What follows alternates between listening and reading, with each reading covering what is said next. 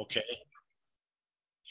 Welcome to the College of Complexes. My name is Tim, and I'd like to welcome everybody here. The format of the college consists of the following format. First thing we do is we have a brief announcements period where Charlie will give a little bit about upcoming programs on the college and any other announcements to the general community. Then our speaker will speak upwards to maybe 45 minutes to an hour. Then we'll have a question and answer period where, we'll entertain questions and a little bit of general discussion. Then at the end of the presentation, we'll allot time for what we call the rebuttal period, where you'll get a chance to speak on or off topic about it. We usually allot about 5 or 6 minutes per speaker, depending on how we do it. The rebuttals haven't been as relevant as they would have been during live, but we do have some good, interesting ones. I'll get the last word, and then we usually finish up about 9 or so, but depending on how the conversation goes, we could go much later since we're on Zoom and not having to work within the constraints of the restaurant.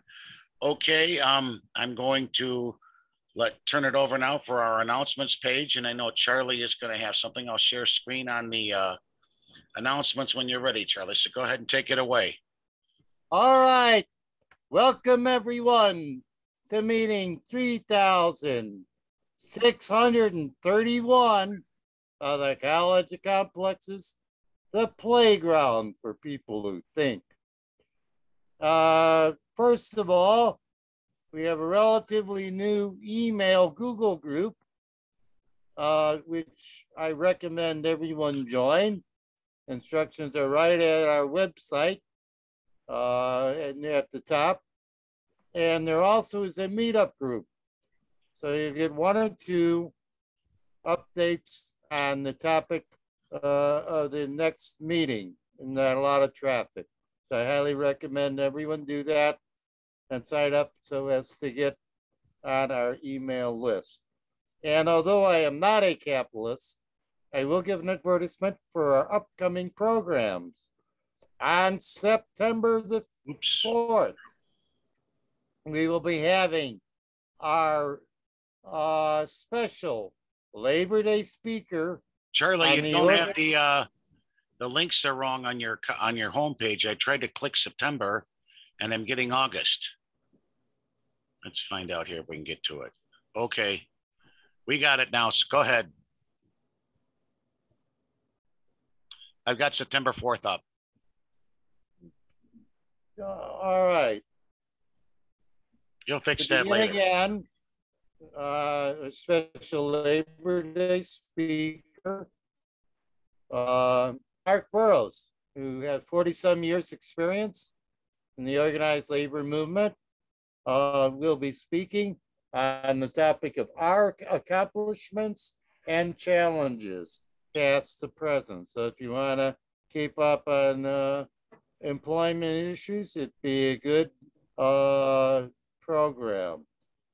He's a bit of a historian in this regard. So if you like history of activism, he's the guy to listen to.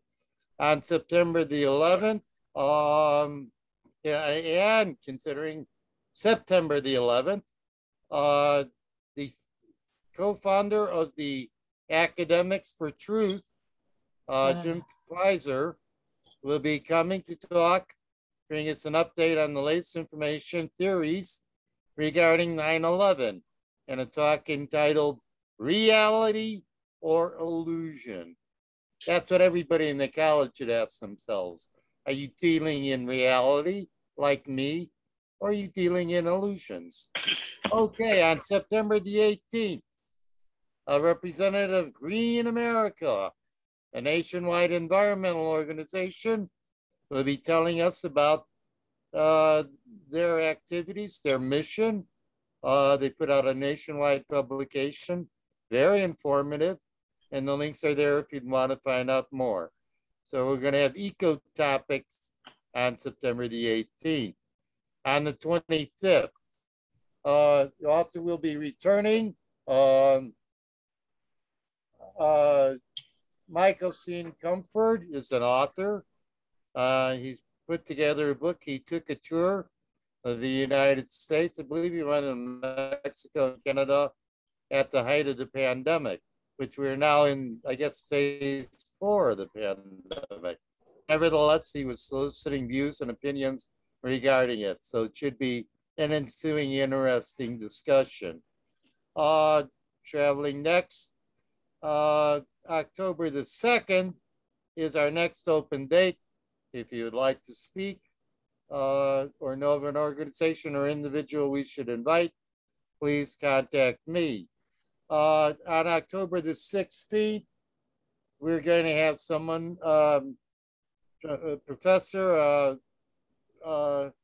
in crime from DuPage County,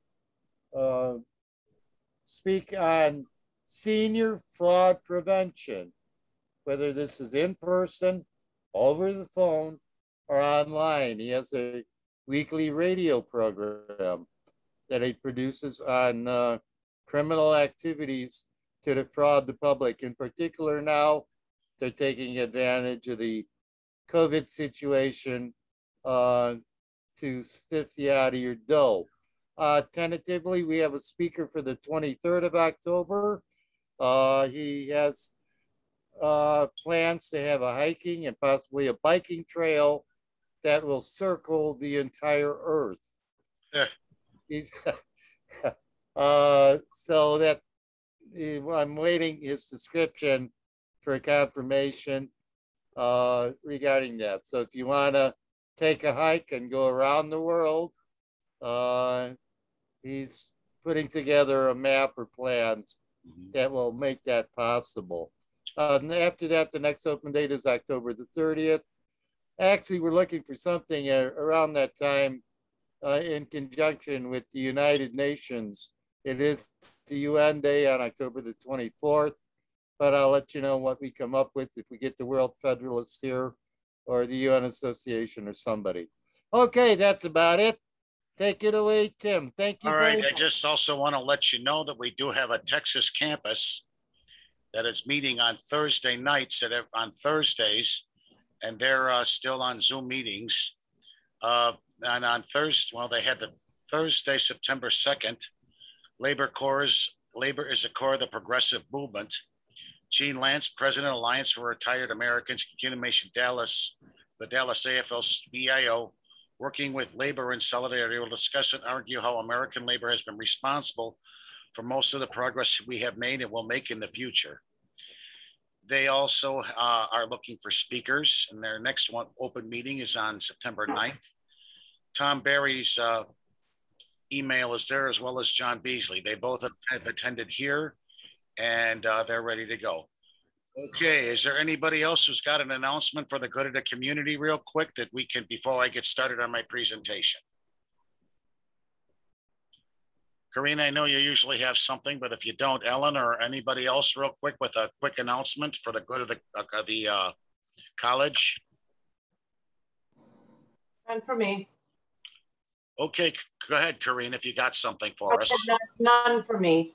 Okay. Okay, I'll say something. Yeah, hi. One thing is this regarding the Dallas talks. I don't know. I hope they're all available like we have them on our website, you know, in the past. But I highly recommend the one from last week talking about brain health. And this guy has a great book, Normal from Afar, on how he brought himself back from dementia and trauma of a brain, you know, trauma. Watch my Facebook page. We're going to have a lot of links going up next week on this stuff. Sure. Good. Okay. So and, the other thing is that World Beyond War, I see Tracy there. We're making a lot of progress. It's a good team building around mostly Tracy's work and some of the others of finding, you know, the billions that are being spent by the Chicago pension funds on Raytheon. You have an event war. That's right. Coming up to announce. Good. Okay. I just wanted to say that that's an active group that people might want to join. All right. Okay. Thank you. That's all. With that, any other announcements? If not, I'll get started on my presentation in a minute or two. Anyway, well, welcome everybody. I'm the principal speaker tonight, and I'm going to be talking a lot about why we need nuclear power. The first part of my presentation is going to be one recycled that'll prove a little bit about why we need electric power and why nuclear is going to be a way in it. Then I'm going to update that with some information from a Thorium presentation called the Roadmap to Nowhere. And then I'll be updating a little bit about the present day, what's going on now in China and some of the other countries right now about the present state of the thorium molten salt reactor.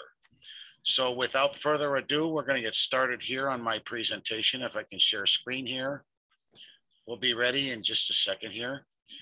This presentation goes back to the, let me start here if I can get have to get this thing up and running here real quick. So we go to the, from beginning, okay. Can everybody see that now?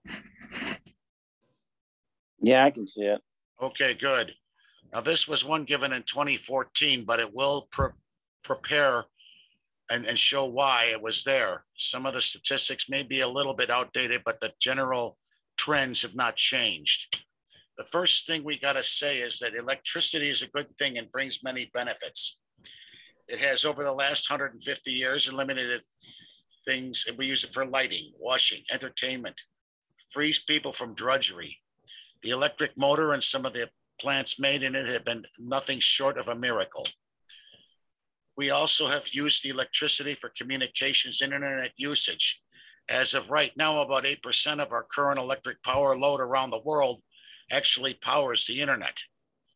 And, you know, most of it we've used for communications and just generally bringing us a little closer.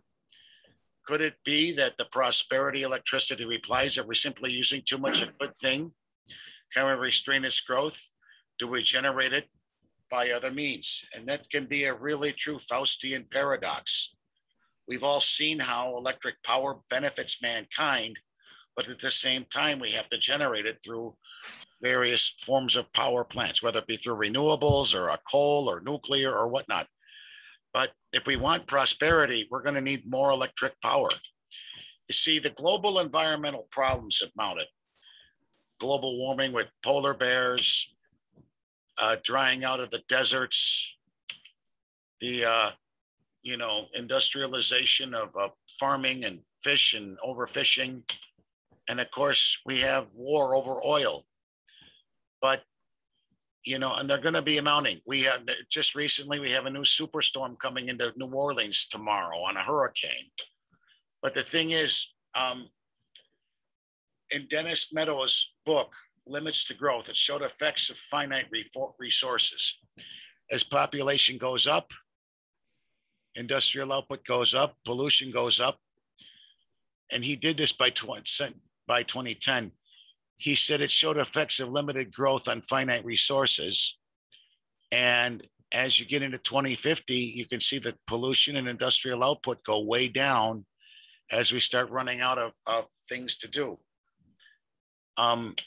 Population, however, will go down because it's stable in developed countries. We had 6.9 people in 2010.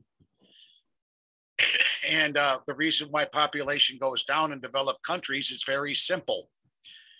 Children are no longer a source of assets, but are much more expensive to raise.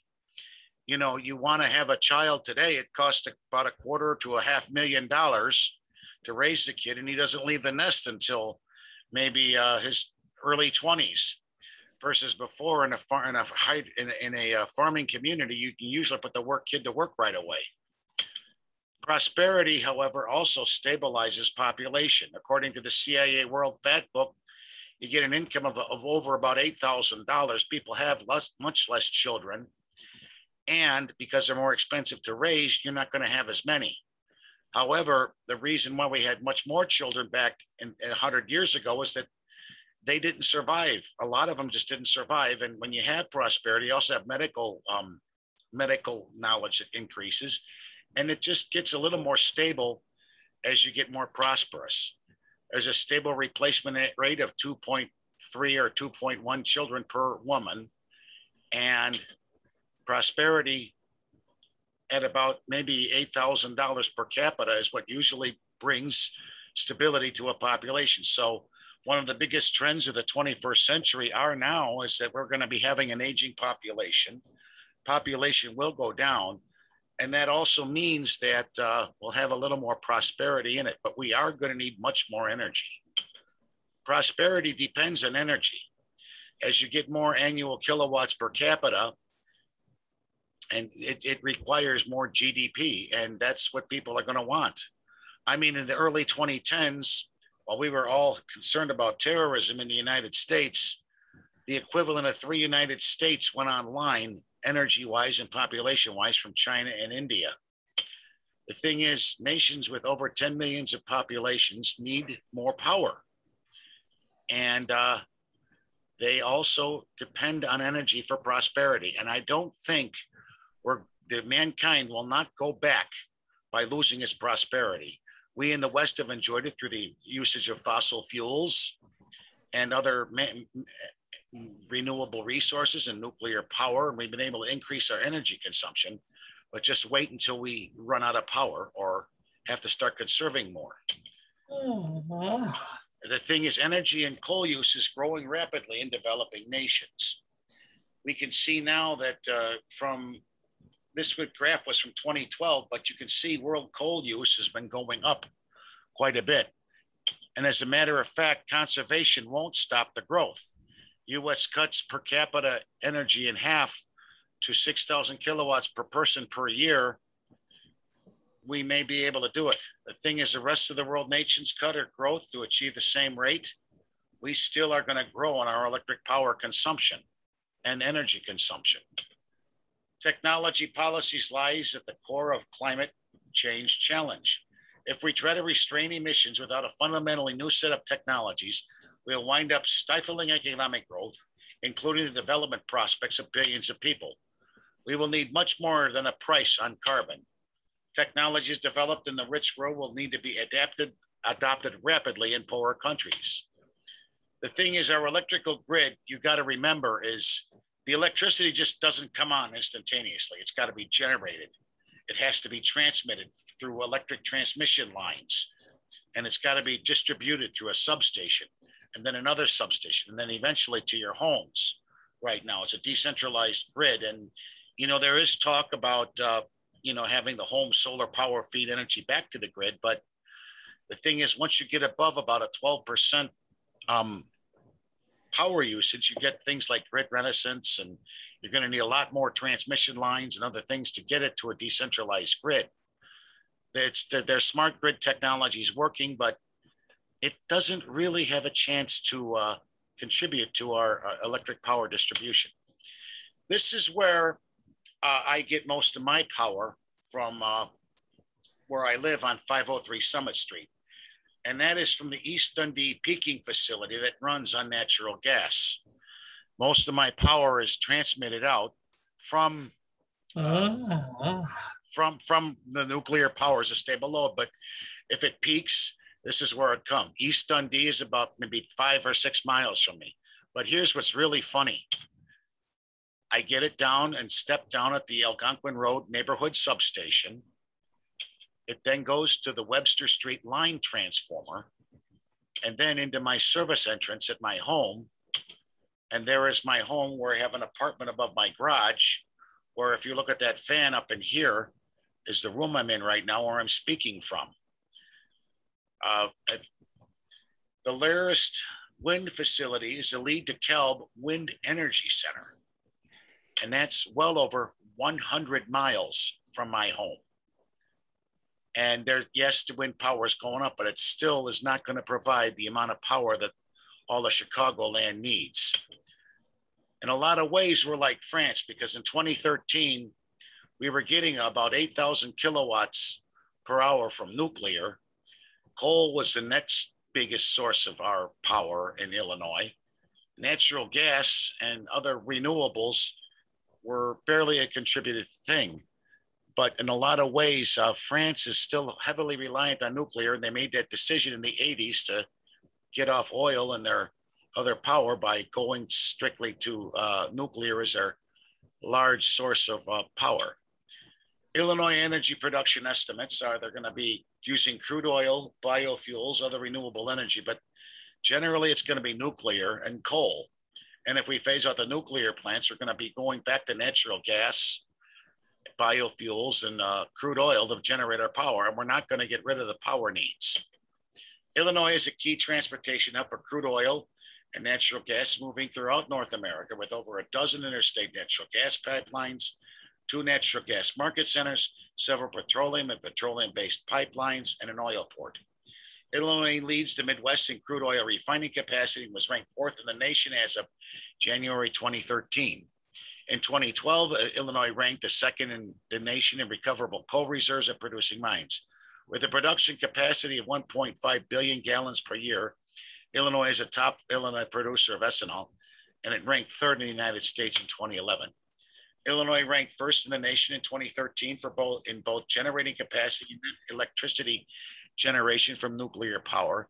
Generation from its nuclear power accounted for over 12% of the nation's nuclear power. Additionally, Illinois households use 125 BTUs of site energy per home, 44% more than the US average.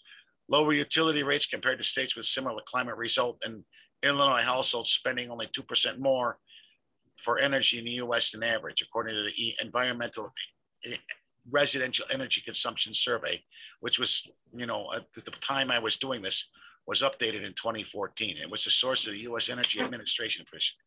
The cost of construction, the amount of land use, transmission line costs, and other factors will make impractical wind as a replacement for fossil fuels anytime soon. What about coal? Well, worldwide, we're burning our coal rate. And the thing is, we're 8 billion tons a year for coal. We use 22 million tons per day. This is going back again to 2014. We do burn about 250 tons a second. And as soon as I get my PowerPoint to advance, coal use in the US is decreasing rapidly, but increasing elsewhere. 1 new major coal-fired plant goes online per week in China, and 1,200 new coal power plants are currently planned worldwide. As soon as I get that. The toll from coal in a major study by the Clean Air Task Force meant that, 13,100 fatalities per year was estimated in the US in 2010 due to fine particulate coal pollution. Over 1,100 fatalities per month, 36 fatalities per day, down from 24,000 per year in a 2004 survey. Because we're using improved scrubber technology. The global death rate, however, is much higher, 1 million per year estimated. Coal is far better than nothing because without reliable electric power, we would have a third world standard of living in the United States. Electricity from coal saves far more lives than coal pollution takes. We cannot afford to shut down coal. Email me the information about your company. Me? All right, Janice, can you Yeah, mute, you please? changed your email address, so what I had wasn't working anymore. I'll give you my email address later. Can you mute, please, if you don't mind? I'll put my new email address. Okay, let me take my pen because I just walked in the door. Okay, I'm going to mute you, Jan. All right. We cannot afford to shut down coal or drive the cost way up with regulation until we have an economical replacement. Solar, about 0.11% of the US electric power in 2012 was from non-rooftop solar, photovoltaic, and thermal power. Solar power has a capacity factor of only 10 to 28% of its total output because of night, clouds, and etc. A solar farm of a 1 gigawatt average power takes 20 to 50 square miles of land. Huge amounts of raw materials like concrete and steel are needed to do this. Huge amounts of toxic chemicals are used, and those solar panels have to be replaced after 40 years. We're talking about 40 times the land use of a 1 gigawatt nuclear plant. It can be put on buildings and over parking lots. and it's more expensive than coal and gas. A little more about that later on. Many utilities are forced to buy and pass along the cost of it because they're, have to take the rooftop things in there. It's good for remote off-grid sites, but not for large-scale energy production. Yes, you do have solar farms, but they always got to be backed up by a peaker plant. Capacity factor. Capacity ratings for wind and solar can be misleading. Capacity factor is the ratio of average generated power to peak rated power. Wind capacity factors ranges from 15 to 40% depending on location wind consistency. Solar capacity ranges from 10 to 28% depending on location and accounting for night, sun angle, clouds, dirt, etc. Nuclear capacity is well over 90%. Cost of energy conservation. Sunshine and wind are free, but conversion to electricity is expensive in terms of money, labor, land, raw materials, environmental degradation, and many other factors that come into the cost of building these things. Proponents emphasize the free part, but seldom mention the high conservation costs. The thing is, it all boils down to dispatchable versus contingent power. Since load must be balanced on a continuous basis, units whose outputs can be varied to follow demand, dispatchable technologies generally have more value to a system than those whose operation is tied to an availability of an intermittent resource. From the U.S. Energy Information Administration. Cost per kilowatt is not directly comparable between dispatchable and non-dispatchable sources, contingent or intermittent sources. Wind and solar are not dispatchable. Large-scale energy storage is not yet efficient and economically practical. Wind and solar need near full capacity backup when the wind is not blowing or the sun not shining. Capital cost for wind and solar farms is in addition to the cost of a dispatchable backup plant. Backup capacity is less efficient with partial or rapidly varying load, like a car in city traffic. For example, if you have like a natural gas plant, it's far more efficient to run in a steady state going up and down like you would be driving on an interstate in the country rather than the varying loads that you would see like when you're driving a car in a city where it's a constant stop and start, which is what would have to happen when you had intermittent solar and wind power. The wind and solar need full capacity dispatch power source. Wind and solar reduce marginal fuel costs, but not the capital cost of the backup plant. So basically, what are we to do? I mean, renewables aren't going to cut it. And basically, I did have an epiphany, what I call the nuclear epiphany many years ago, which was learning about the nuclear power. Not so much the light water reactors, but what we call more thorium molten salt-based reactors. There is an answer, whether it be fantastic or preposterous it is. And I'd like to give special thanks to the authors whom I greatly got a lot of these PowerPoint sums, which was Robert Hargraves, Thorium Cheaper Than Coal, Russ Papilli from his energy site, and Gordon McDowell on the list in 5 minutes. That's the end of my formal presentation, but what I'm going to do now, okay, go ahead. If you got a question, go ahead, George. We'll Thank take you a for lot that presentation. I very much appreciate it. Okay, well, it's still not over with yet because I got a little more material to cover. Oh, really? But there's two broad points that I would raise. That's First fine. and foremost, again, there's the question of conservation. Right. In that, and what's really salient about the question of conservation on the global scale is that American emissions, and the United States has very high per capita emissions relative to China.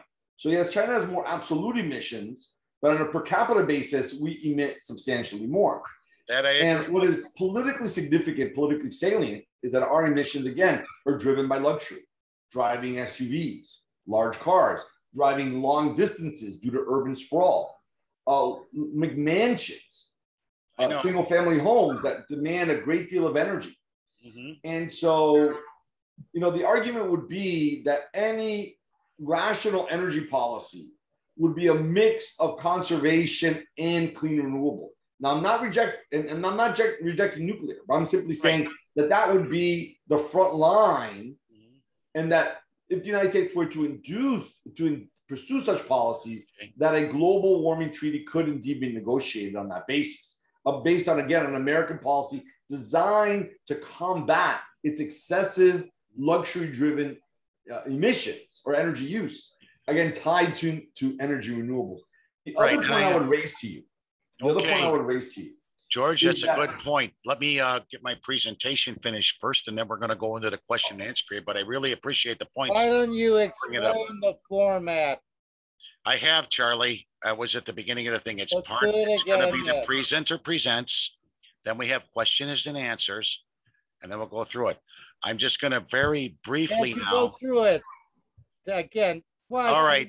We will have the presenter will present up to 45 minutes to an hour. Then we will have a question and answer period where we'll answer questions and have a little bit of open discussion on this stuff. And then we'll go into a rebuttal period where you have a chance to say everything. So please just keep around, and we'll be more than happy to keep you in here. I hope we didn't lose you. But again, I really wish we could come in and say more. And we're going to have plenty of time for discussion. So I'm going to get now into what we call, once I stop, I'm going to share another screen here. And this is called the Roadmap to Nowhere.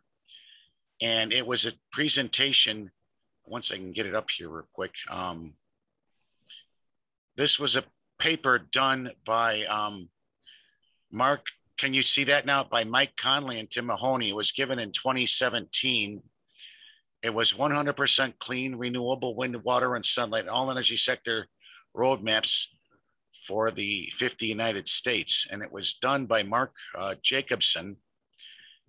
And he just basically said that we could make a world based on renewables by in 50 years or more.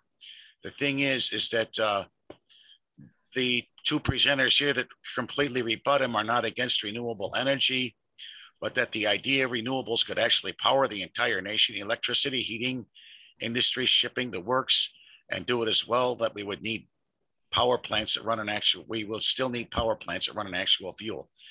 You can't get there from here because extraordinary claims require extraordinary evidence. In their view, the claim that the United States, much less the entire world, can be adequately powered by 100% renewable electricity is extraordinary indeed. The claim that we can have an all renewables grid with no backup from fuel power plants and practically no energy storage is even more than unnecessary, is even more extraordinary.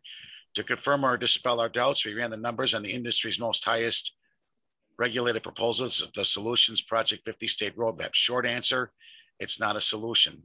The long answer follows. The Solutions Project is an environmental group with a bold vision to power the world with 100% renewable through an aggressive rollout of wind, water, and solar with a simultaneous phase out of fossil fuels and nuclear things.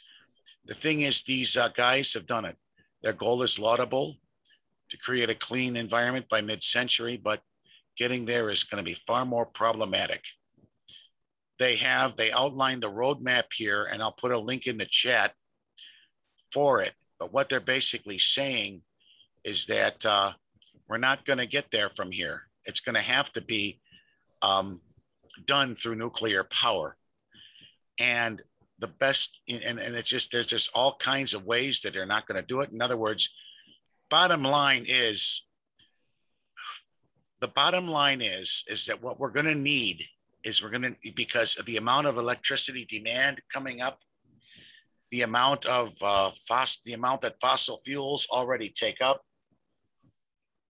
the amount of electricity we're going to need is not going to be generated by renewables. They've gone into great detail on it, and I'll put a link in the chat because they did do quite a bit of number crunching and things like that. I don't want to play it here because it is about a 20-minute long presentation. But if you look at a gap, they're talking about, yearly outlay and billions of dollars for the grid system that the author's proposing. And the thing is, we have to keep and make nuclear cheap again.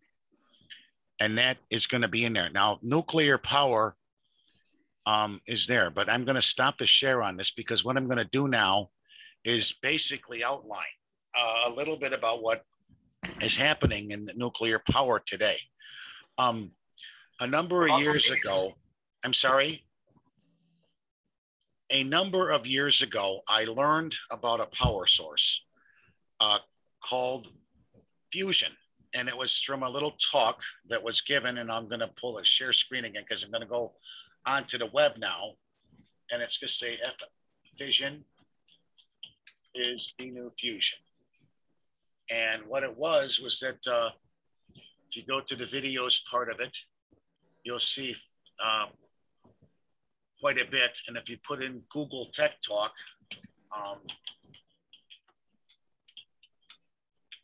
you'll see the talk that I got in there. Should Google go nuclear? There's a whole bunch of things that come in here about fusion. What has happened is that fusion is always 20 years away. They're doing the tokamak design, they're doing it, but it's a very hard thing to throw atoms together to make them fuse and make power.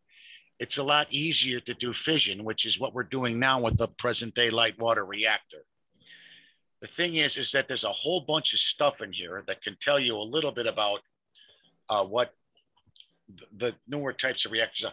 I'm going to play a little bit of a presentation from Katie Hudak on thorium and what she did on it. And I think if I can just find it here. I have it on my other computer, but Katie Hudak thorium presentation. Okay, here we go. Tim, can I ask you a question now or later? Go ahead, and if you have something, go ahead right now. Yeah, I'm just wondering if we were to use thorium as much as you want, if it were to replace what we have, would we then eliminate dams as we have them today, Hoover Dam and so forth? It depends on how much power you put in and whatnot. I think it's going to be an all of the above deal to get off global warming. We're probably going to need a balance of renewables, nuclear power. We're also going to need wind and solar in there. So I'm not going to say that they're doing it. What I'm simply saying is that renewables simply aren't going to cut it. Now I can go into a little bit more about the so kind of a hybrid system. Right. Now what I'm going to do is I'm just going to, seeing as how I'm having a little trouble pulling up Hudak, and a lot of you guys already know what thorium reactors do. Basically what the light water reactor basically takes uranium-235. They fuse it using control rods, and the way they cool it down is with high pressure water, which goes to about maybe 50 atmospheres, so they can increase the temperature, keep it at a liquid, and use it as a moderator to disperse the heat from the reactor to the generators. It's a very inefficient way of doing nuclear power, but it was started by Admiral Rickover in the 1950s when they were doing nuclear submarines. And it's very safe when it's used at a small scale like nuclear submarines. But when you start scaling it up, you'll see all the containment problems and everything else. If you could design a reactor that runs with no at atmospheric pressure, which is what the molten salt reactor does, you have a revolutionary power thing in there.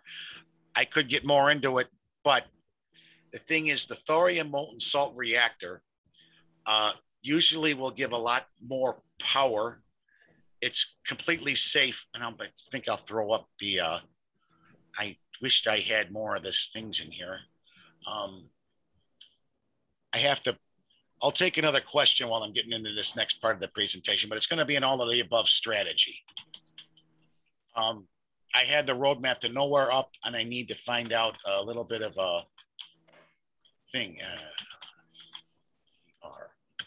Okay, bear with me for a minute. Anyway, but what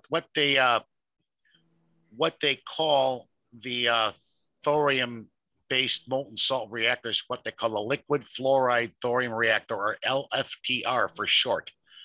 What it does is, because the nuclear fuel is mixed with the molten salt runs at a much higher temperature. They actually do the nuclear power, the fission inside the molten salts. They then take it out and use the heat the heated molten salt, and then they go into the basic things. Now, Carl, you might have to help me on this a little bit, but I'm going to be very quick in saying that if you look at it and you look through the Thorium Energy Alliance website, you'll find much more about the technology and what this is. This talk is more based on the power that we're in here. At this point, I think I made my point about electric power being displaced by nuclear. So I'm just going to conclude my presentation now and start taking questions. All right, Carl, go ahead. So briefly, and to provide my credentials, I have just about none. I have a atomic merit badge. I grew up around Oak Ridge, Tennessee. I've been to that energy museum, and I have a pretty good science and engineering background. But my good friend Nick Turan is a PhD nuclear engineer and professional engineer, certified professional engineer. That means he gets to testify to governments and courts about engineering solutions. And so I listened to Nick. The basics of the thorium molten salt reactor is it uses salt as the coolant, it uses salt as the fuel, it uses graphite as the moderator. What the moderator does, that makes your high octane fuel with no air more like something that has the proper air fuel mix. That's the function of the moderator. That moderator slows down the neutrons. So going from the chemical analogy to the nuclear physics, it slows down the neutrons so that the atoms can capture and fission. Thorium 232 will capture a neutron. It will become thorium 233, and over the course of a month, it decays into uranium 232, in which case it would be, uranium 233, in which case it is fissile. It is, in fact, bomb material, and it would be a concern if not for all of the different radionuclides mixed in with it. It's incredibly difficult to separate those. However, there's a lot of different contentions around how exactly to keep thorium non-proliferation safe. A great number of people think that it is one of the better solutions and one of the more proliferation resistant solutions out there. So that, I think that's good enough that I got through how the thorium turns into uranium and everything. Yeah, and the thing is, the other thing is that they operate at a atmospheric pressure, so you won't need all the intense concrete and pressure vessels in there. I don't know why I choked on not going through the thorium reactor, but Carl, I really appreciate you helping out a little bit here. All right, since we're taking questions now, George, you got one, and go ahead and give it to me now. I'm sorry I had to cut you off a little earlier, but thank you very much for respecting the thing. So go ahead. No, thank you. I misunderstood. I thought you'd open up the question, but no, that's okay. Thank you. One of just a little bit of history, just a little bit. The United States championed nuclear energy in the 1950s and 1960s as an imperial strategy. The idea being that if its allies in Japan, in Europe, could get dependent on nuclear energy, the United States thought that it could dominate those countries' energy systems. In other words, it could have something of a technology monopoly on nuclear. And so again, these countries would be dependent on nuclear and then hence, again, further tied into, if you will, the American Cold War effort. One of the greatest myths and lies of the current period is that the United States turned away from nuclear because of public opposition. That is simply factually untrue. The United States turned against nuclear energy because it lost any semblance of a nuclear monopoly. That last monopoly was enriched uranium. Once it was clear that Europe and Japan were going to develop their own enrichment capacities, the United States turned away from nuclear precisely because nuclear opened the door to energy autonomy with regard to other countries. And the United States seeks to maintain global hegemony through the dominance of energy. So once nuclear posed a threat to America's hegemonic strategy of dominating the global system through the control of energy, the United States turned against nuclear, and most specifically and importantly, turned away from plutonium. I mean, this is essentially the thesis of my book, my latest book on global warming, politics, and energy, the modern state, and the American world system. So, I appreciate that the focus on the technologies surrounding nuclear, but it's important to note that historically the United States has opposed any energy systems that it could not control. So the United States has historically been indifferent, if not hostile, to wind and solar. And again, the United States turned on nuclear in the late 70s, precisely, including plutonium, precisely because it could no longer control those energy systems. Indeed, the United States in 1978 passed the Nuclear Non-Proliferation Act. So the year before, 3 Mile Island. So it's in that piece of legislation that the United States then globally opposes. The United States championed countries adopting nuclear energy with the idea that the U.S. had a monopoly on technologies surrounding nuclear. So, I mean, in the end, and then as recently as 2012, the American government put out a Blue Ribbon Commission panel, advising against, arguing against plutonium and arguing against nuclear, precisely again, because plutonium and nuclear pose a threat to American global hegemonic strategies. So, I mean, we could talk about the United States abandonment of the I can't remember is it Barnwell? Can't remember after, and Clinch River. So again, the Clinch River plant that they had for $8 billion at that. Exactly. The United States turns against those. Breeder reactor on. Once it was exactly the breeder reactor. Thank you. Once it was, I got to refresh my memory on my specifics. I'll refresh my memory on the specifics. That's fine. That's what we're here for. But the United States turns against plutonium once Germany offered to sell the entire nuclear fuel cycle, including plutonium, to Brazil. And so again, once the United States lost control of this technology, that's when it turns against plutonium and nuclear. And so today, it is true, we are in the midst of a profound crisis, in part because we have no alternative technology. I mean, to an extent, you're correct, Tim. We have no real alternative technologies to fossil fuels, because the United States turned against nuclear and suppressed nuclear technology beginning in the late 70s, and indeed even going to today. And again, the United States ignored wind and solar. And even today, there's really the question, is the United States really committed to wind and solar, or are these quote unquote commitments simply symbolic? Well, I can give you Carol, you might want to help me on this a little bit. There was something called the Molten Salt Reactor Program that was ran at Oak Ridge, Tennessee for many years during the 1960s. So the reactor technology has been proven out. And in 1972, it was canceled because they said it wasn't economically viable or something like that. A congressman by the name of Chet Holyfield recommended a cancellation of the molten salt program. But the thing is that in the last, that a lot of that technology sat dormant in a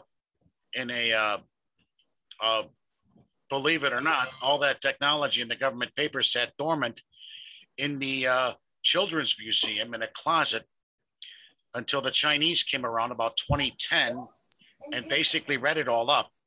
Now our Department of Energy has also contributed a lot to China, and they've had a team of scientists working to perfect this molten salt technology for quite a while, and for the commercialization of molten salt reactors.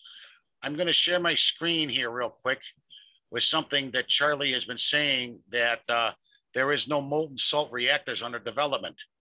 Well, Charlie, get a load of this, because I think you're going to be flabbergasted once you see, once I share my screen here with this stuff. Just in the last 24 hours, China began the first trials of the molten salt nuclear reactor using thorium instead of uranium. And scientists in China are about to turn on for the first time an experimental reactor that's believed by some to be the holy grail of nuclear energy. Safer, cheaper, with less potential for weaponization. The US abandoned thorium in favor of uranium as a fuel source in the early 1970s. The experimental prototype reactor in China's Gansu province is designed to have an output of just 2 megawatts. But the first commercial plants using the new technology are reportedly planned to come online in 2030. And the thing is, Alvin Weinberg, who was the director of Oak Ridge, started this program. We abandoned it, but China basically took it over, and they're going to make China carbon neutral by 2060. And one of the ways they're going to do this, they've effectively reactivated a research program that the U.S. mothballed back in the 60s. Who knows? Maybe in a different climate with some different economics, they could make it work. Thorium was named after the god of Thor, and the radioactive waste from thorium only needs to be stored for about 500 years compared to several thousand for uranium. It is also more difficult, so on and so on. You can Google this article by saying it. The thing is, it is happening. It is coming online. There are several other companies out there that are making thorium-based molten salt reactors, including places like Thorcon. And if you've been to some of the thorium energy conferences, I remember talking to one guy who's making a nuclear reactor of the thorium-based thing the size of a shipping container. And Carl, I think you might know. Why does it take eight years to build one? Because Charlie, the thing is that they're still working on the technology. They're saying they have commercial reactors widely available by 2030. Well, I actually finished plan. I have a bit of a response to that. Go ahead, Carl. So 8 years to get the first one online. If you don't mind, it would. Please, Carl, go ahead. Yeah. So the basics, of course, is that any new nuclear project relies on experience and expertise of the workmen, of the engineers, and of the designers.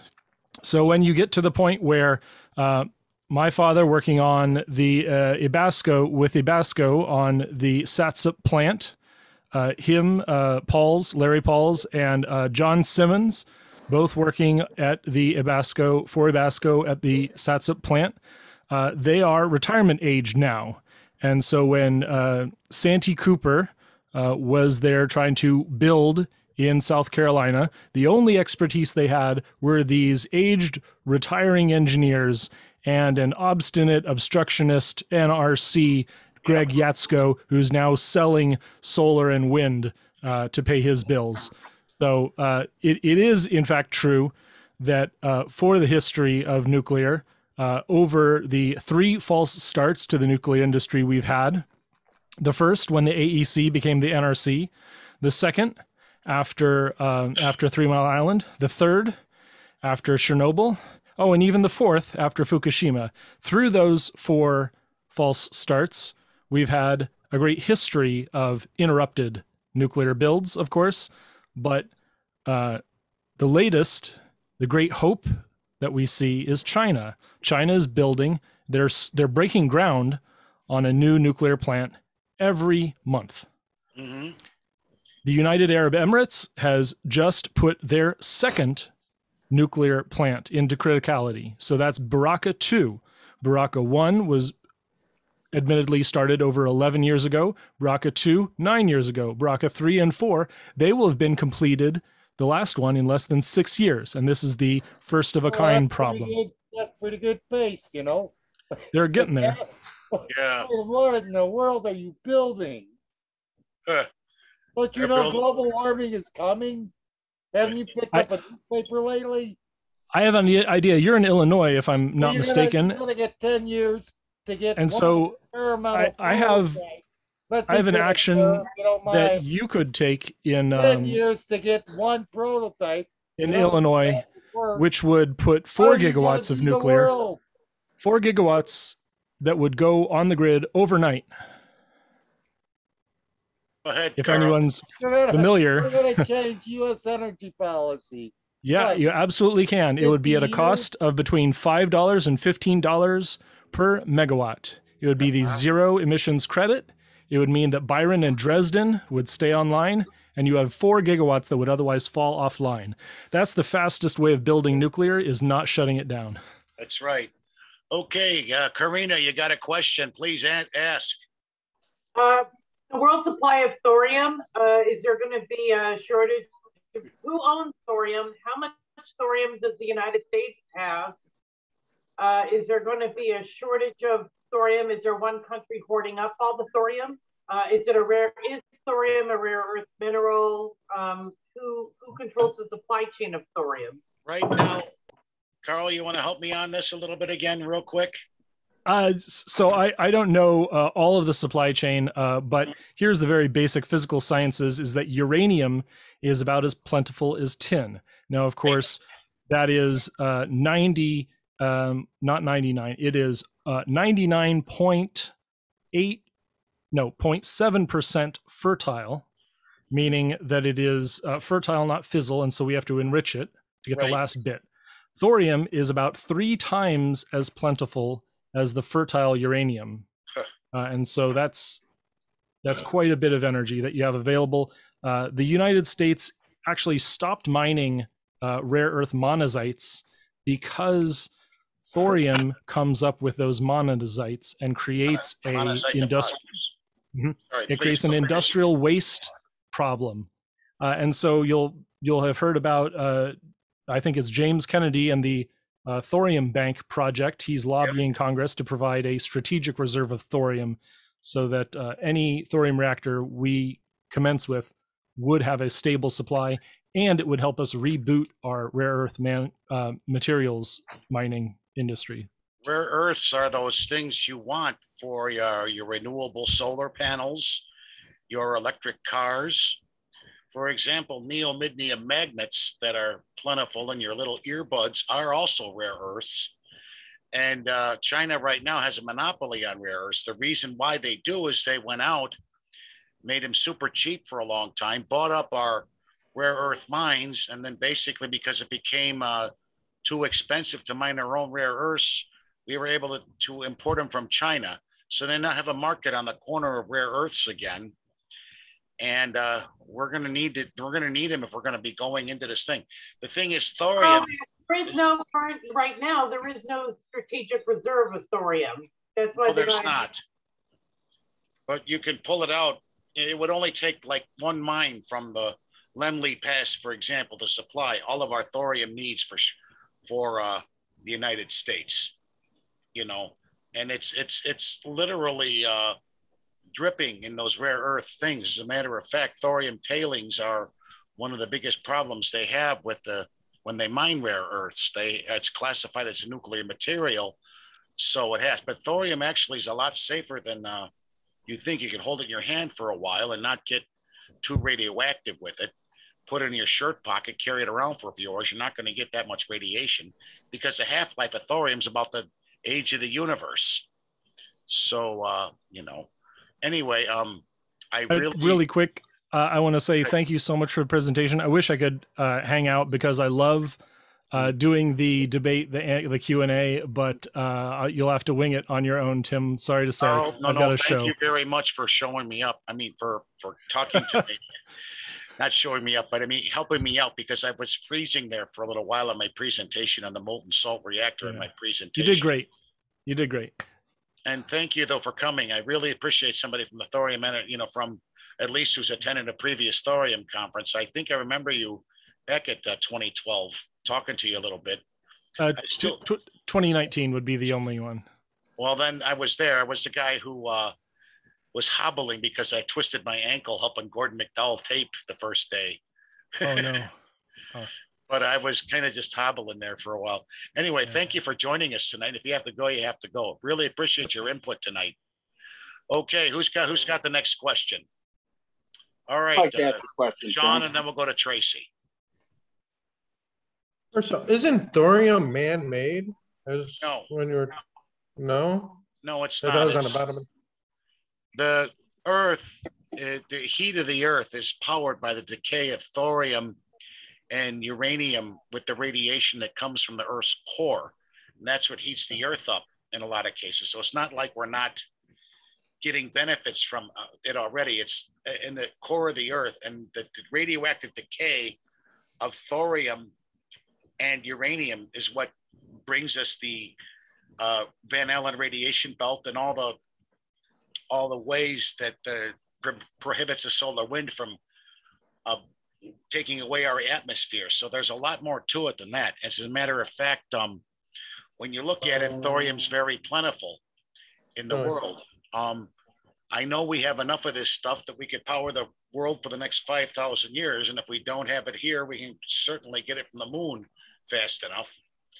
But there's enough thorium around. Now, thorium, you have to remember, is a fertile fuel, not fissile. Uranium's fissile, which means you bombard it with a free neutron, it fissions. Thorium you have to put into a reactor, bombard it with free neutrons. It goes through a 28-day decay chain to denigrate to uranium U-233. And it's the U-233 that's the fertile fuel.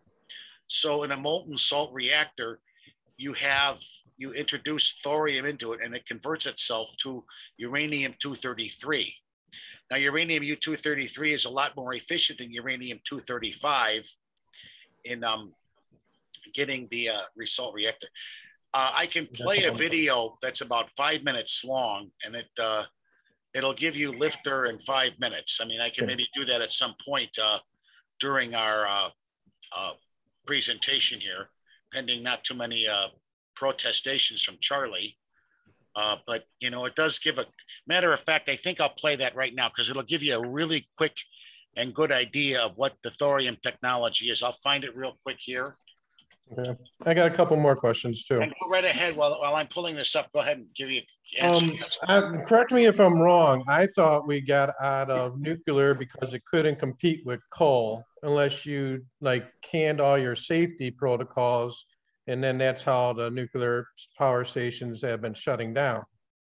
I didn't think it was politics. I thought that you couldn't get investors to put into a nuclear power plant because coal was a better investment.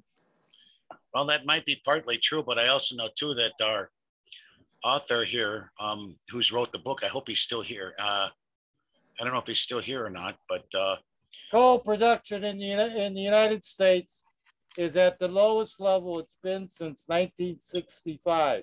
Because I don't know where Tim got his figures, but there's no demand for coal in the United States, or for that matter, the rest of the world. Because they've been using natural gas, Charlie, and a lot of the other countries. So your PowerPoint was based, your whole argument was based on coal. No, it's not. Not being used. Charlie, coal production right now is up dramatically in the world. If you No, where? Come on, Tim. They ship. I'll prove it to you. All right, first we're gonna. All right, before we get into it, quit causing trouble. There's no market. Charlie always causes trouble. No, who's got that? Okay, all the coal mines are closed. They're closing, Charlie, because we're starting to use more natural gas. That's why. Which would mean the natural gas is even more of a better investment than nuclear. That's why I was. Right now it is because. You know, natural gas is the proven technology. Is a peaker plant, for example, the natural gas is used like a jet engine. They start it up, and if they have to go up in power, they go up in power. If they go down in power. And right now, as far as fossil fuels are concerned, it is natural gas. Isn't that fracking? Partly, they can also get oil from natural gas. I mean, natural gas can also be pulled from oil deposits, but fracking is where they get a lot of it from. Because that's a lot worse for the ozone, or I mean, for global warming than any other thing out there. Is that fracking? Well, the only thing is that if we're going to stop fracking and get off oil, we're going to need a low cost alternative, and the only way I see it is fracking's worse than oil for the environment. Well, the thing is, the only way I'm going to see getting off this stuff is through the widespread application of these thorium reactors. I'm going to play real quick a video that will explain a little bit more about thorium and the technology real quick here. If Charlie will just let me share screen here, and we'll it'll be very quick. It's done by a guy from Kirk Sorensen.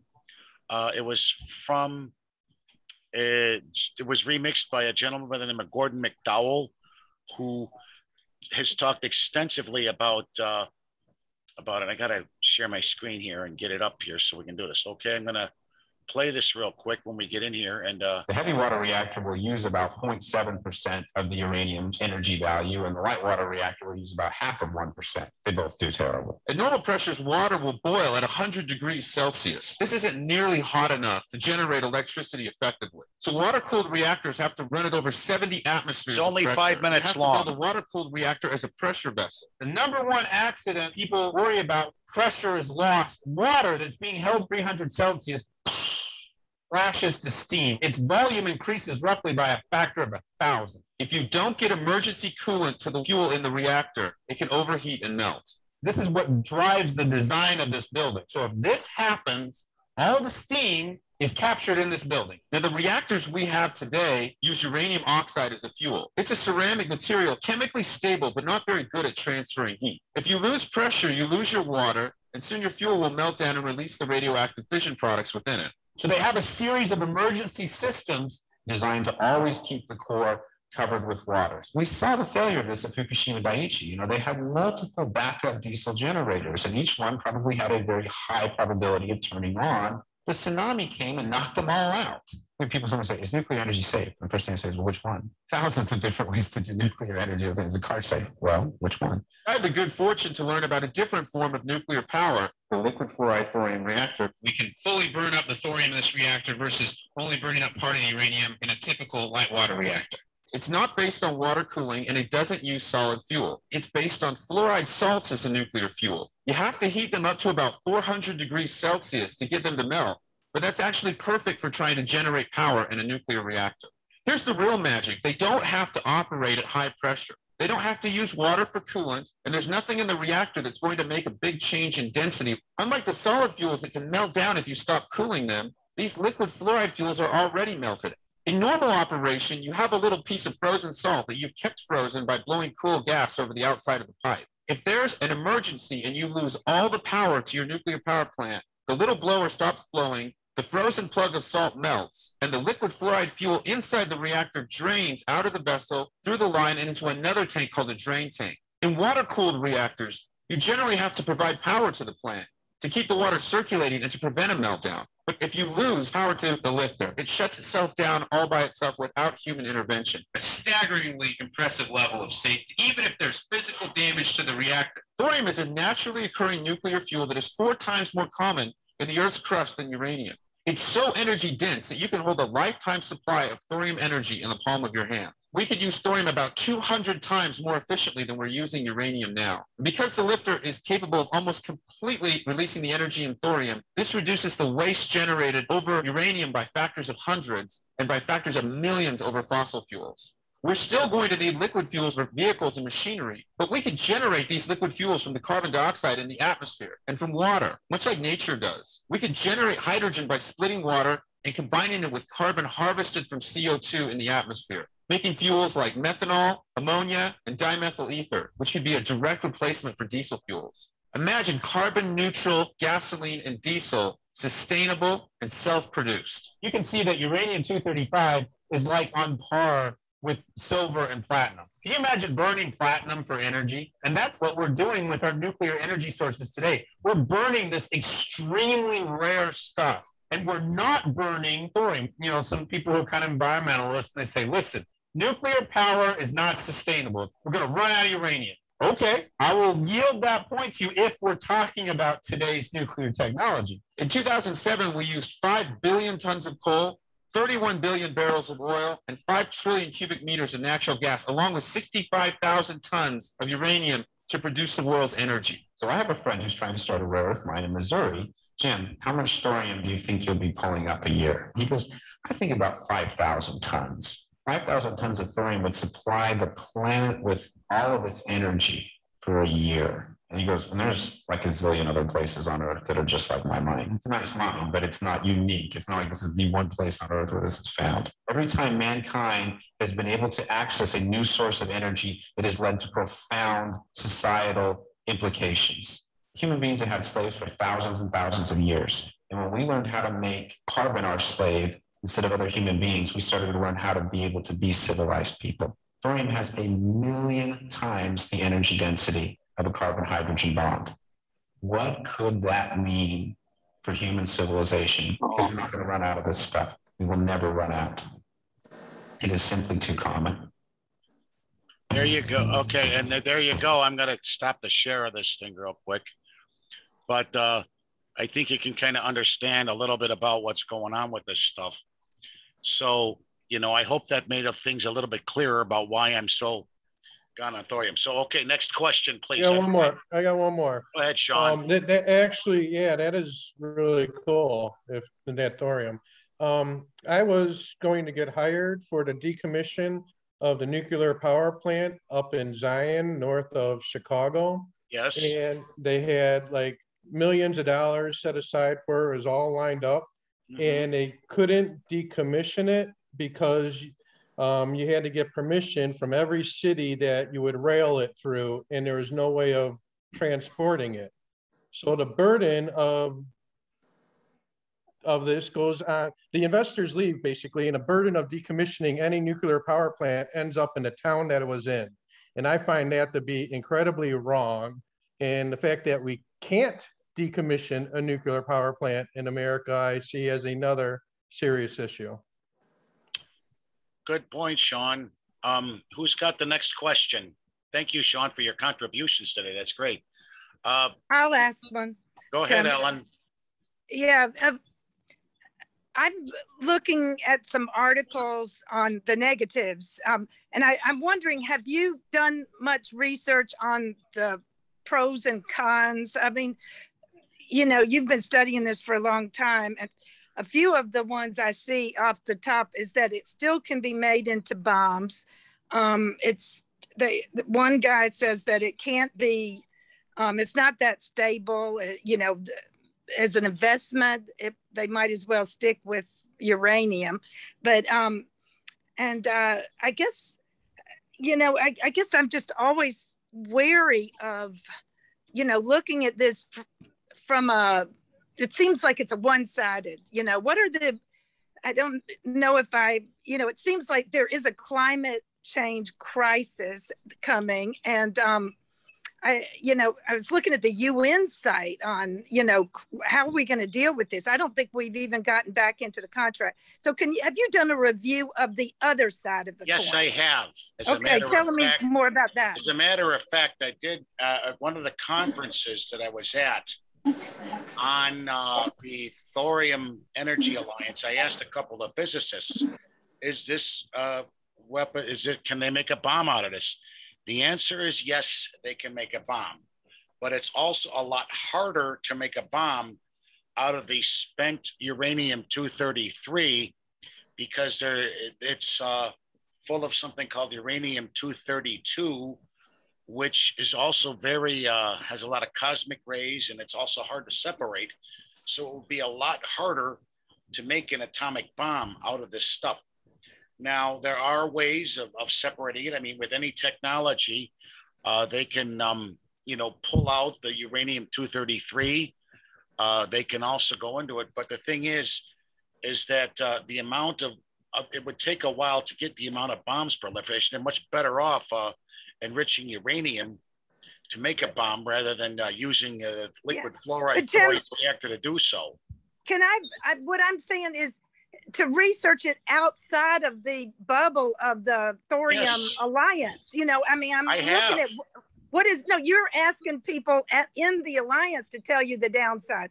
They're only going to tell you the pro side, right? You know, you've got to really consider the opposite. You know, I mean, like, what does Jan say? And there's a lot of, Jan, I know a lot of UN people that are against everything nuclear, and I have a feeling they probably against this just as much. And of course they're against it. Yeah, right. Well, that's what I'm saying. And why? I mean, is there's validity? Can you argue that side of the coin? I mean, is it dangerous? It's got a long half-life. I just think the one thing about they have a lot of arguments when you're dealing with the light water reactor. There's a lot of waste involved with it that's stored right now in parking lots. They don't have a repository for it. And the thing is, only 3% of the waste is actually burned off. we're going to need to answer the nuclear waste problem, which can be addressed through, reprocessing of fuels through different types of thorium reactors, where they can actually put it in and burn off the waste and get rid of the long-acting nuclear actinides and everything else. What you would get in a thorium reactor, you'd still have to sequester some of that waste for 400 years, which I think we can do. And the other thing is, nuclear waste is a type of pollution we want because it can be contained, it can be put into a cask, it can be stored, and it can be recycled. And with the proper type of reactors, there's other things out there like the fast breeder, some of the other things that can work, that can burn this stuff off. Now, as far as the proliferation is concerned, yes, there's a proliferation risk. Yes, there is the danger of radiation because you are dealing with nuclear material. You're going to have a building about the size of maybe a Best Buy or a Walmart, and you're going to have thousands of them everywhere, and you're going to need to have security, and you're going to need to have things like this. I'm not saying it's a panacea. Even Alvin Weinberg, the inventor, he first went on to helped invent the light water reactor, and his name was on the patent. Then when he did his initial research on the molten salt reactor, he said, we're still going to need to have, we're going to have institutions to which we're not accustomed, meaning that there's going to have to be security, there's going to have to be things in there. But the thing is that the lifter is so much more efficient, so much more proliferation resistant, so much more safer than what we've got now, that it would probably be the best alternative to oil that we have. Well, but so to me though, I used to work at People's Energy studying this. I know that. Okay, right. And I see there's a job opening at the Union of Concerned Scientists for an energy analyst. And I'm like looking at it really as a concerned scientist. I mean, I think the problem with capitalism, especially deregulated monopoly capitalism, is that it tends to have a kind of military thought process, which is, let's just sell this. I've got this, I'm going to push this because I've got the patent on it and I've invented it, and I'm just going to get everybody else out of my way and just push it. I just sense that that's kind of where this comes from. And I'm going to give an example. I've heard you talk about Gene Sharp is a great guy, yes. And I watched a documentary, and then I hear Max Blumenthal and this girl talk about that he really is a kind of propagandist that is a very dangerous out there. And I've been reading about the difference between propaganda and education. And, if it's completely educationally, there's one thing, but it seems that there's a propaganda that is not necessarily truthful. It just happens to be this guy's going to make a lot of money on it, and they hire a lot of public relations people to push it, and they don't really consider, oh well, I'm going to be dead by the time this problems arise, or the whole world's going to die anyhow, but from global warming. It seems like we need to use man's mind to really figure out how to stop global warming. And I guess, could you address that? All right. Okay, that's it. How does it stop global warming? Ellen, the thing is that there's a presentation, if you look at, I'll pull it up in chat, but there are, like I said, the proliferation questions, the global warming question. Will it solve the problem? Like Charlie said, 10 years, we're burned up. Look at Naomi Klein. Is it going to solve that problem? If not, we need to go back to the drawing board. Well, the thing is, what are you going to do in the meantime? You don't have any other technology. I know renewables aren't going to do it. And the thing is that I disagree. There's wind farms right down there, and I think if you updated your presentation to give us accurate data from 2020, and Trump brought back coal. We should have just made that illegal. And we need to question whether a lot of these things should just be illegal, and then we would invest more. People said when Al Gore was elected, we probably would have renewables by now, and that's probably why they didn't want him elected. If Al Gore, I wonder what he thinks about. Have you ever looked into Al Gore's opinion on this?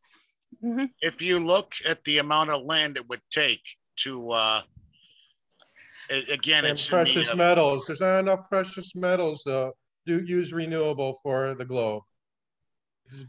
There's way more oil. There's not enough precious metals for that. You would need for wind farms and stuff.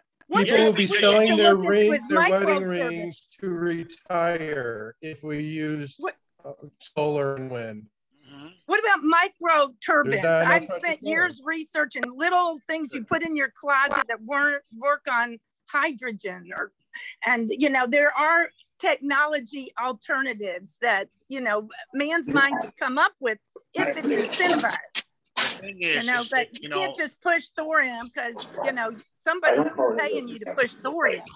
There's a lot that can be said about conservation, which I think we all need to do. And I know in the United States, we do have a lot of luxury when it comes to things. But again, I don't think it's going to stop electricity demand. It's gonna help, yes. Well, I agree with you that I don't think demand side conservation is the answer. I don't think driving little cars is going to work, or telling people to turn off their lights. It has to come from the supply side, and that has to be a regulation, conscience-driven, top-down decision of what to supply. Ellen, let's wait for the review. Okay, we're getting some people losing again here. Okay. But again, I'd like to. Tim, I'd like to ask something. Go right ahead, Charlie. Tim, if let's pick a year like 1800, if you asked someone, what does a railroad steam locomotive do? They would have to say, I don't know. They don't exist. How could I say confidently what one does or does not do? But I'm amazed that nowhere does, 10 years away from building the first thorium reactor, and yet you guys get together and confidently make pronouncements on what thorium reactors do or do not do, and you even make video. This is amazing. You even make a video in which the guy authoritatively says a non-existent device, and he says what it does or does not do. Charlie, you forget. You know, the thing is, have you even listened to the presentation, Charlie, about the molten salt experiment at Oak Ridge, where they actually had a reactor running for 6,000 hours? Why are you building one 10 years away? Because, Charlie, we stopped the research in 1972. A lot of it has to be a new generation of nuclear scientists had to be trained up. They got 600 people working on it. And once you start building these things, they'll be built in shipyards. They can be widely deployed. Most of the reactors will be the size of a truck bed, and they can be widely used to help us stop the global warming problem. You guys, wait a minute. You guys you're the airplane before the Wright brothers flew. You guys are describing what airplanes do. Charlie, how do you do that? Charlie, there's a lot of research right now on the molten salt reactor. China's not the only country doing it right now. There was a lot of research on airplanes. Your comparison is not valid, Charlie. Why not? What do you mean, why? Why not? Your comparison is not valid, Charlie. There's already been a great deal of research that have been done on thorium reactors, and they're already being built. What do you mean they're being where? Didn't he just tell you that they're being built in China? The thing is, it's just one thing from research to commercialization. A common source of amusement at the thorium conferences was that somebody would announce a reactor was being built. You know how many times that's not the only type of reactor that's being built. I'm going to present to you a thing from a company called Thorcon. I know, Timmy. How many announcements are there? I'm going to show you I'm just going to give you a little bit about Thorcon. They're going to be. Just tell me. If you don't know, just say, I don't know. Charlie, I don't know how many other reactors are being built, but I do know there's other kinds. There's other kinds coming on the pipeline. Has there not? Like Reader. Have there not been an endless number of announcements? There have, Charlie, take a look. Go Google thorium reactors. Google, look at companies like Thorcon. Look at companies like Flybe Energy. Well, I've got to research an answer. No, it's not I'll do it for you. Bye-bye. I'll do it for you. I'm going to pull up the website of one of the ones that's ready to build a different kind of reactor. It's not exactly the thorium type of reactor. It's more of a uranium-235 reactor, but they're going to be building it the size of a ship. It's going to be using the molten salt technology, which can also be put into a reactor, and they're getting ready to build it now. As a matter of fact, they're right now working on a commercial application in Malaysia to get it going a little bit more. I'll share my screen here real quick with the Thorcon website. And what I've received personally from you emails that thorium reactors were being built, and then we never hear of them again. Didn't I just show you that China's building a reactor? What happened to the one up in Canada? There's another. Canada, the thorium molten salt reactor is not online yet. They have a research reactor in Scandinavia. There's another one going in China. They haven't been commercialized yet, but they're very coming close. This Thorcon is probably. I mean, you can't turn it on. Charlie, they've already done research on the molten salt reactor. It's been proven in Oak Ridge. Nobody's built one yet for commercialization. They are coming fairly soon, okay? And what you may not understand is that, most of the technology for the molten salt reactor was pioneered and done in the 1960s at Oak Ridge, Tennessee, by a gentleman by the name of Alvin Weinberg. And Alvin Weinberg was also one of the first nuclear scientists to go before the Congressional Committee and talk about the dangers of the light water reactor. He also talked about one of the first scientists in the early 70s to talk about the emergence of global warming. And as you can see, I got a question here, and I'm not a businessman, but I've got to wonder about why you think the United States should invest its energy resources in a technology which, quote, isn't commercially ready or available.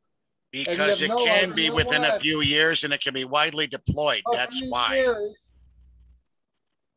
Probably less than 5 if we went on a Manhattan Project type thing in here. Well, that's like asking the guy in 1800, when will the steam engine be developed? And you got to remember, it was less than 30 years when the steam engine was developed.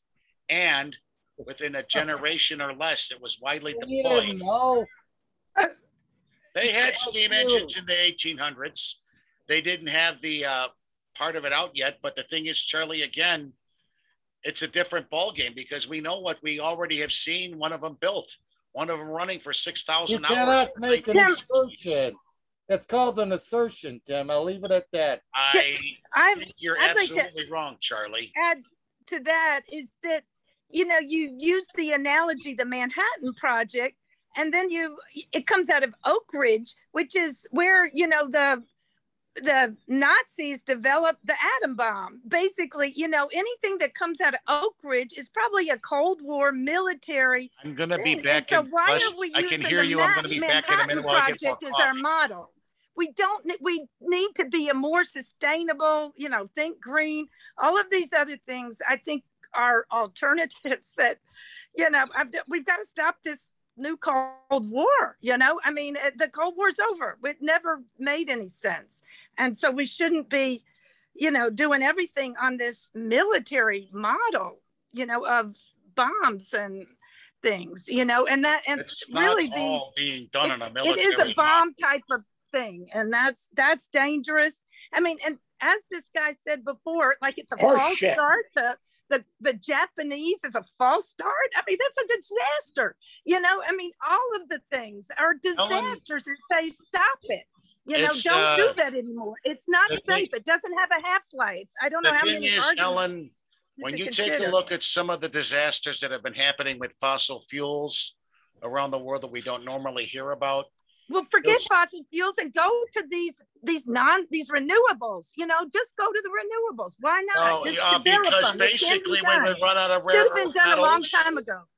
And the thing is, when you talk about the land use alone, we're talking a lot of they stuff. Can develop the efficiency, and actually the efficiency of this. You know, don't just like everything is a nail. Ellen, I've got this and everything's a nail. A good part of what our energy mix is going to be, but they're not going to replace the full amount of electricity that we've done. Forget Oak Ridge and the Cold War, you know, Manhattan Project. We're forgetting about it now because there are investors in American companies like Thorcon, like Flight Energy, like a lot of others right now that are doing it. If you just Google this stuff, you'll see exactly what I'm talking about.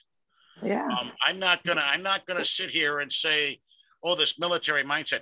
The thing is, the best quote I ever heard about it was in a guy who wrote a book, and I'll show you the book here real quick on when I share screen real quick again.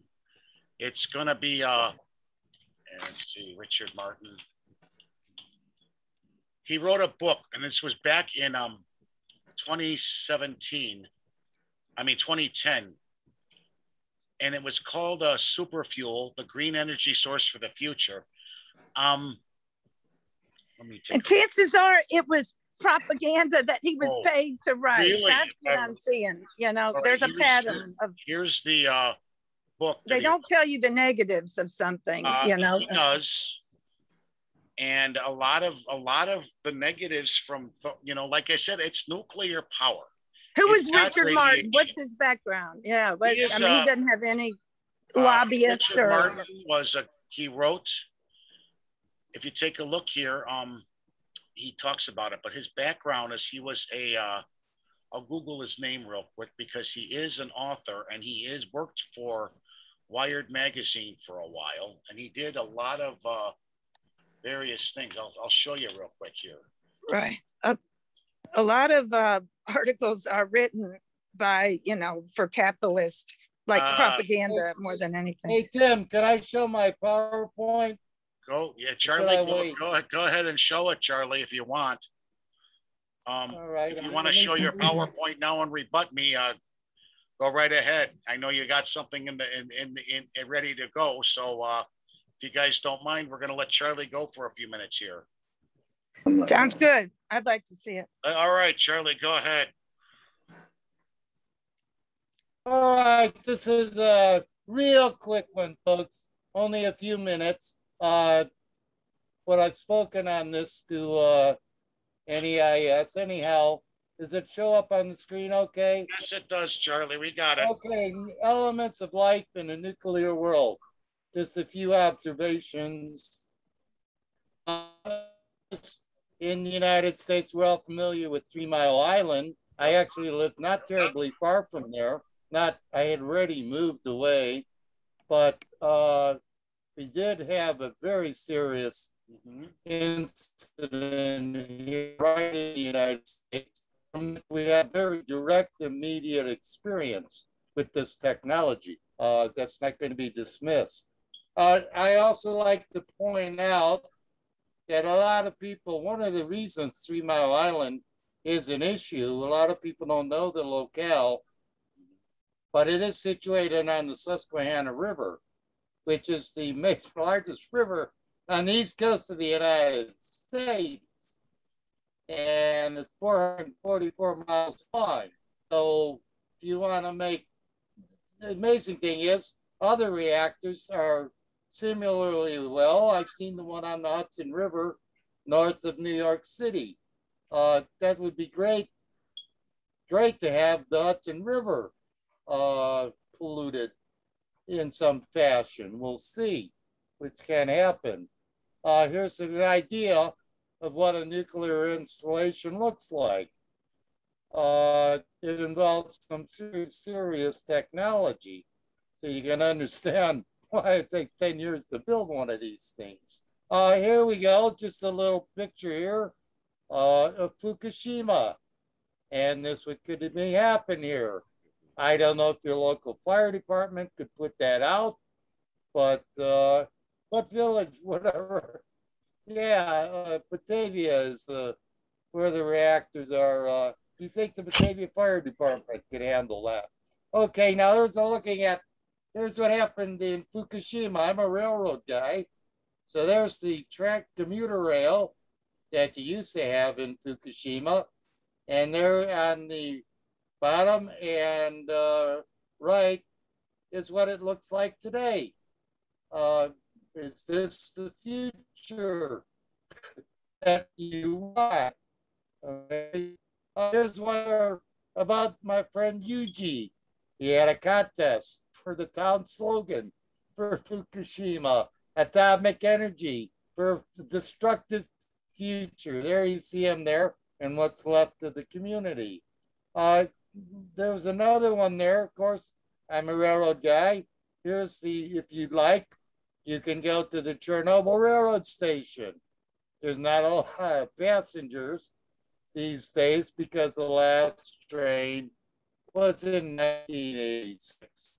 One of the things I haven't heard tonight, but you usually hear from the Thorium boys, is that, oh, don't be afraid of radiation. It's all over the place. And thorium is this and that, and half-lives and so forth. But this is dangerous stuff. 1 microdot of radioactive materials can be lethal. This is not stuff you want to muck around with. It is the purest form of pollution. Now, do you think we should have a method for producing the most lethal form of pollution?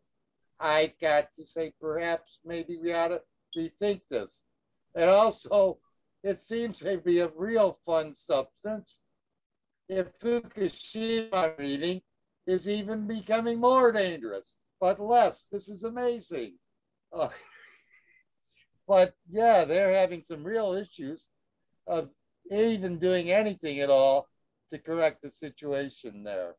Now, the thing I focus on mostly that I know about is shipping nuke juice around the United States.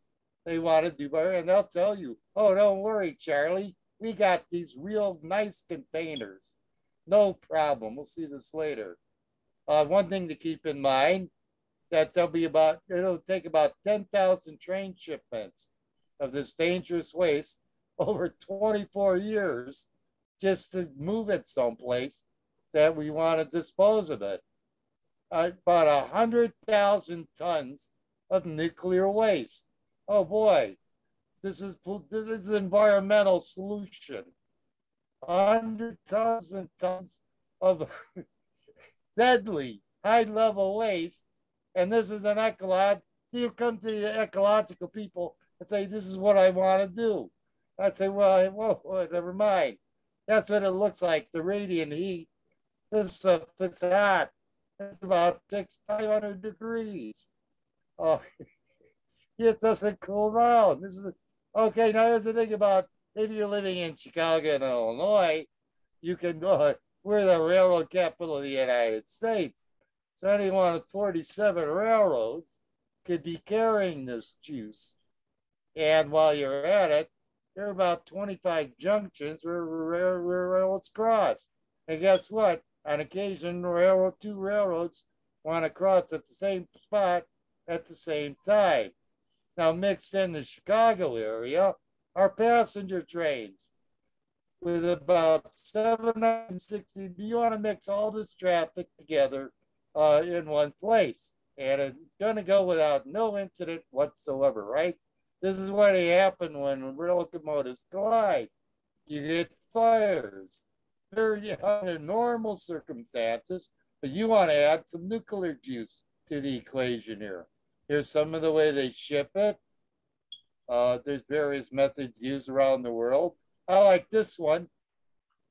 This is a standard gondola car used for scrap metal. No, they did put a lid on it, so I guess that's a safety measure. And I like this one down here. That's a normal waste, like garbage. For East Coast, they do that. They ship their waste products by rail to dump sites. They put it right in regular containers. So that's what I mean. Here's a little picture here of what these waste sites look like. Oh, this should be no problem. Just bury it and don't worry about it. Somebody else's problem, right? Oh, now there's also liquid stuff. Fukushima, 1,000,000 tons of radioactive water they've dumped into the ocean. Hey, no problem. And look at, here's the waste that they're gathered in Fukushima in bags. Look at the size of these, stacks of them. And look at this. What do you do? This is what you want. You want to create a process. No problem. Where do you think to do with this? Now this one I like, one of my favorite. We all, oh, don't worry, this is technology here. But how would you like if it was announced on the news that an experimental nuclear reactor, thorium reactor, will be turned on tomorrow for the first time in the town where you live? So, oh, no big deal. It'll probably all work well. Then I heard a little bit about fusion. I won't get into this. This is just one inkling of what this science fiction stuff is, where they're at right now. And we're talking about this should be, oh, no problem. Tim is saying just a matter of days until we get this operational or commercially operational. 20 years down. I didn't say anything about. Okay, now let's look what's going on in Illinois. We have to look back in the past and let's see what our experience has been. But they want $6 billion for dangerously degraded old reactors. Two of them in Illinois. So this is the gift that keeps on giving. Okay, now there are people with some measure of sanity that come along and say we have Green New Deal. And there is all kinds of technology, but simple ones that don't have any real issues, like the light bulb things. And they try to encapsulate these in the Green New Deal, which is what I present to the members of Congress. Now, not only do they want a piecemeal piece of equipment, but we have to think about in the larger scale that we want to transform a solidary economy. This is people with a bit more foresight and thinking beyond what exactly, we want to transform the nation and in terms of this energy policy. And we can do it in a positive way. If you want more information specifically regarding Green New Deal, please go to our lecture library and you can see a talk that I gave on what is the Green New Deal. It's in the lecture library. So you can go back and reference that. Just go to the main website. This is the kind of world that we're looking for, one compatible, that we have a pleasant place for families to live, and not just this kind of schemes and whatnot. Quickly, almost done. First large-scale wind farm they're looking. This is where the technology said in this regard. And this turbine could give your household all its needs in 7 seconds. That's a lot of energy very quickly. You get a couple of these off-the-shelf technology ready to go. Here's some schemes. This is an enormous one, but hey, it's doable. Instead of these reactors, you could do this tomorrow.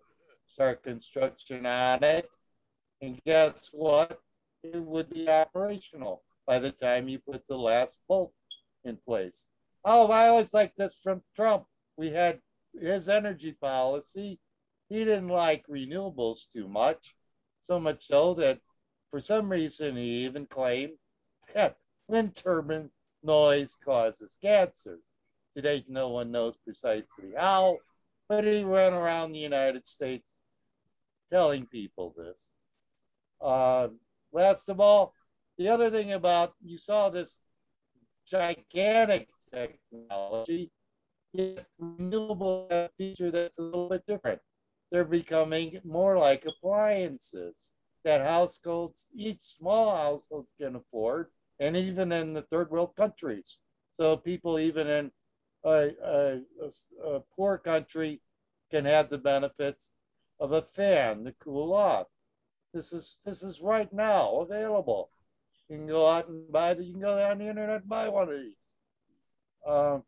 But this is the alternative that we're given.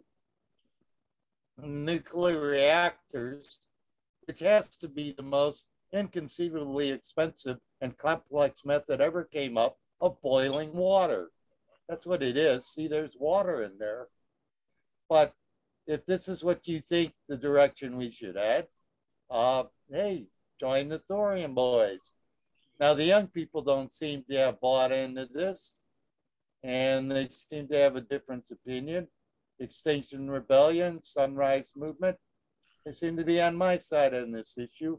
And if you want new information, go to the Illinois Nuclear Power Watchdog, NEIS, Nuclear Energy Information Service. And there you go. Thank you very much, folks. That was, hope you got something out of it. All right, Charlie, go ahead and unshare your screen. All right. Right. All right. I'd like to add, I like, Charlie's point of view is that good other side of the coin. And it made me also think of the issue of, there's a documentary I'm going to stop on you the sharing. World Trade Organization. Okay, just hold on. And on how they responded or did not respond because of capitalism to the Fukushima nuclear reaction. And capitalism is not you can't, it blocked it. I mean, what they do is cover up. The public relations people say, pretend it didn't happen. There's no problem there. Cover it all up. This is what we see. But that is blacked out in the media. The other side of the coin, the dangers of it. That's what public relations is.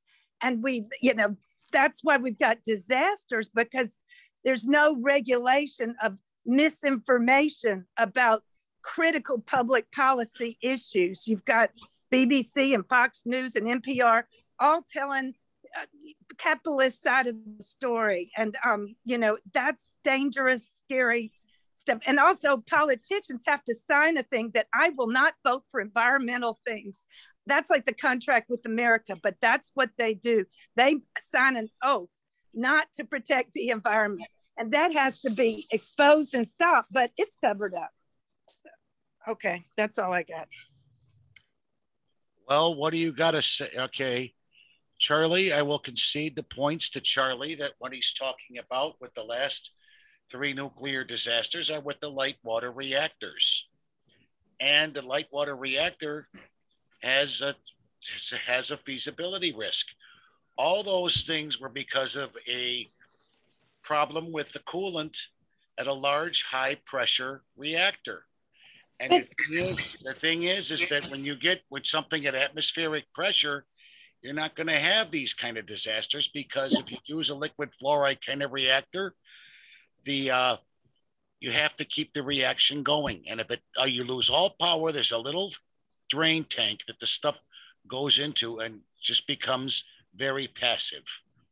I am not going to acknowledge that Charlie is absolutely right about the nuclear disasters that we saw at the 3 Mile Island, that we also saw at Fukushima and Chernobyl. But if you understand, Chernobyl had no cooling towers. How do you drive a steam turbine without pressure, high pressure? Charlie, the thing is that how do you do that?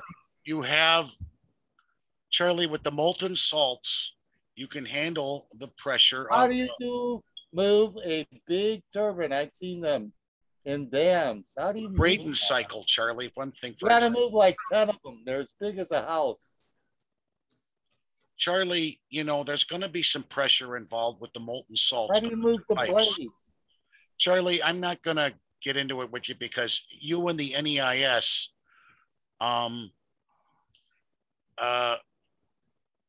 the NEIS is completely wrong about a lot of the stuff that's going on. If you really look at what the Tim, there's a lot of experience in steam locomotives with steam under high pressure. Yes, I know there is. Doing the same thing. Exactly the same thing as a steam locomotive. Well, we're gonna, the thing is, Charlie, you telling me you got the problem solved? With a molten salt reactor, you're gonna have some high pressure molten salt going through some loops in pipes and things. There might. Mm-hmm. Yes. I'm sorry, but did you see the movie of the one in Russia, the Ukraine there? The problem is the human factor. The guys never accepted responsibility for what was going on because of politics and bureaucracy. You can't just assume that, you build Frankenstein and it's got salt in it, so it won't be a problem. That you've got people whose job is to cover up, deny everything. And that's the danger. I think you're absolutely wrong, Ellen, because I know this technology's a lot safer. It can be made into a bomb, okay? And there's maniacs that will go get a bomb, just like they're going to use bio warfare and germ warfare to create a virus so they can make money on a vaccine. You can't underestimate the psychopath factor in this day and age. If you study history, you see what the Cold War is. Your genie is out of the bottle. And this world beyond war we'll never get to. That's all. If we don't exploit this technology, the Chinese will. They'll be able to license these reactors around the world because they will be practical. They will be a replacement for oil. And yes, some of the stuff's inherently dangerous, but the nuclear power industry, when you call it on a death per kilowatt basis, there's been virtually no deaths in the nuclear power industry.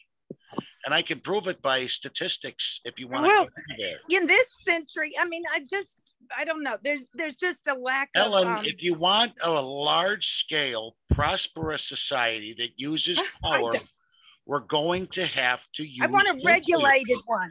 I want capitalism to be regulated. I don't want to be run by one stock market, Exxon and DuPont and, the Dow Jones Industrial Complex. They will profit and the rest of us are going to get killed off because that's part of their plan, is to have us all killed off and they'll live, and that's the reality of the Crown and the Safari Club and Kissinger and the whole neoliberal movement.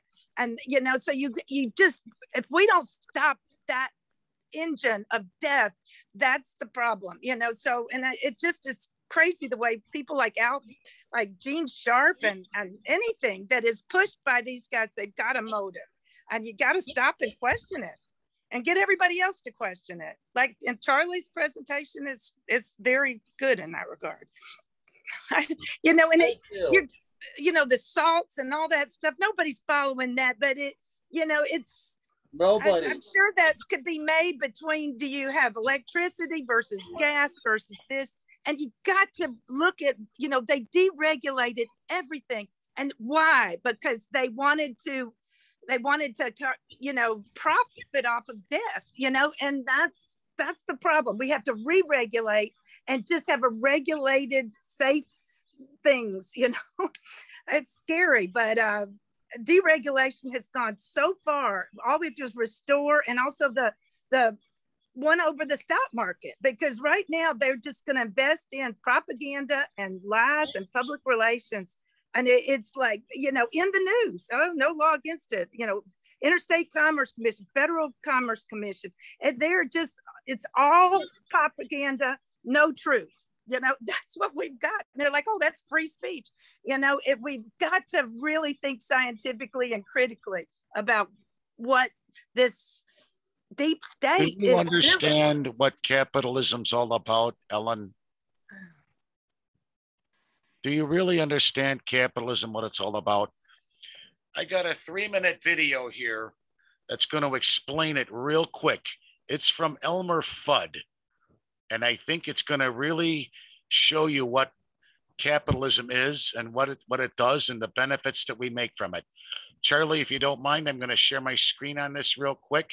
It's called Elmer Fudd on Capitalism. And I think you're going to like it in a minute here. Can you see the screen? Okay, here we go.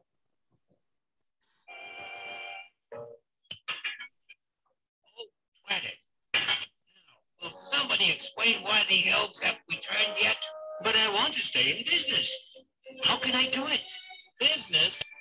Well, let me explain it this way.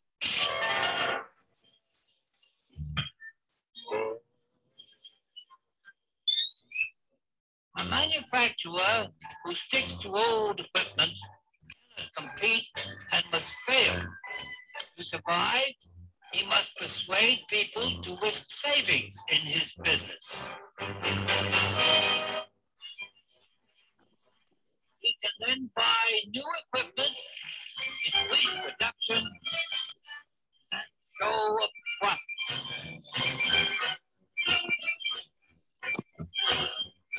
And he keeps the profit.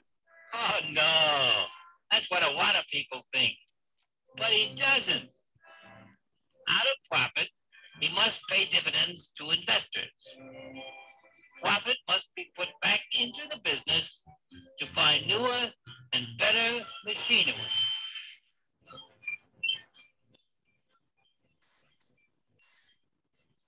Profit on machinery? When does it all end? It never ends. Constant replacement with the latest machinery makes the industry more efficient, thus enabling it to pay higher wages and still make a profit.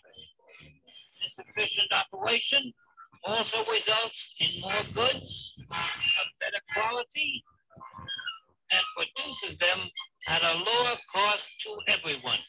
By thunder, if that's the way it's done, I'll do it. West. Now watch, Sylvester, and pay attention. 50 years ago, the standard of living was low. People worked long hours for little pay.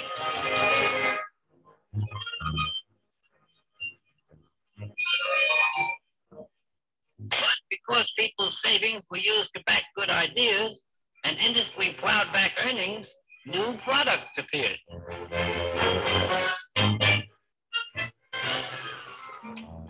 New and more efficient industries made more jobs and higher wages, and shorter working hours to enjoy the higher standard of living. Hey, that figures, you know? Yeah, it sure does. So, without the use of savings for capital investment, there would be no new industries, no new jobs, no improvement in products, and no progress. I got the money, fellas. I got it. What you trying to do? Upset our whole economic structure? You know? Put it back! And that's why investment is so important. Now, what do you say, Sylvester? Okay, investor. Thanks. You'd have saved me a lot of headaches if you figured out a way to take it with you. Thanks.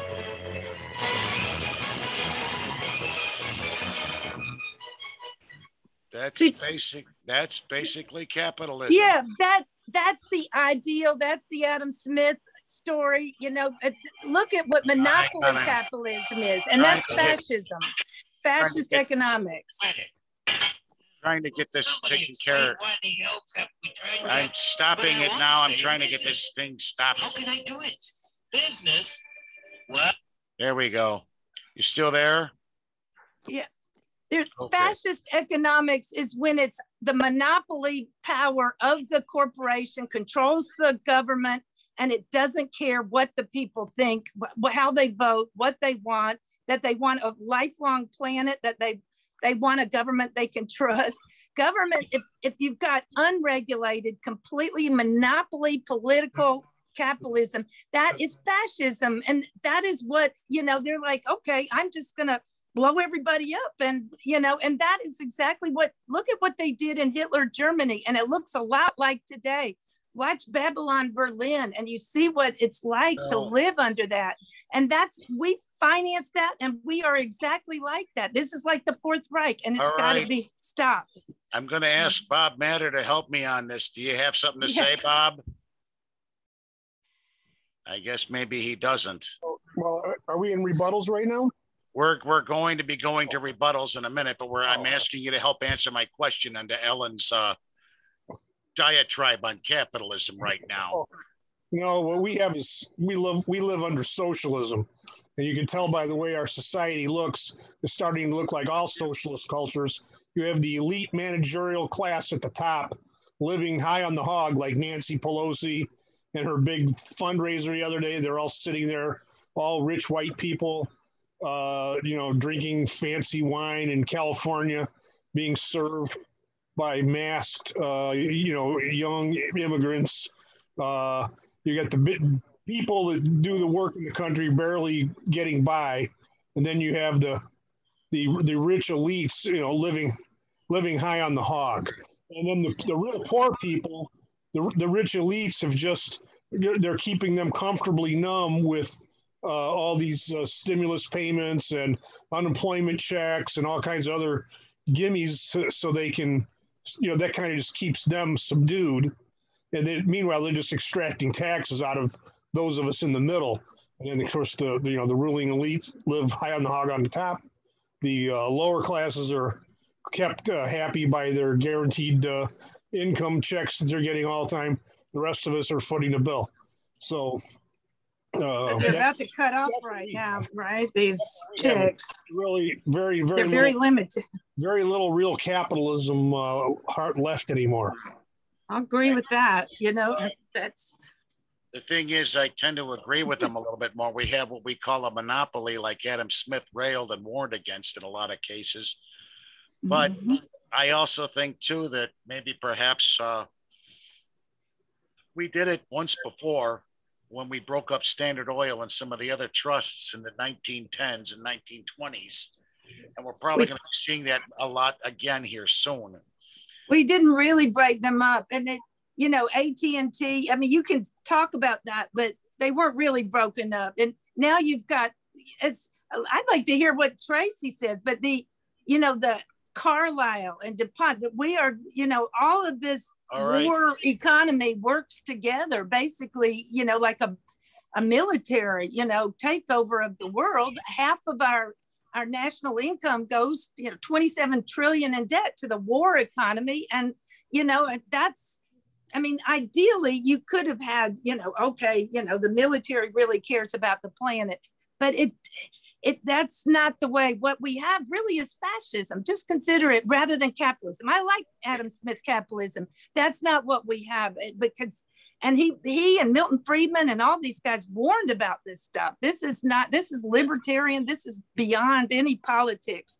This just happens to be kind of, it's sociology, and they want to ignore the sociology facts on the ground and just let's do it all from the corporate side, corporate benefits. It'll trickle down. The Reagan put it in 81, and it hadn't panned out. But we can't get the corporations to ever admit that they've become a monster. Big corporations are hurting business and small business. 1/4 of them are gone now.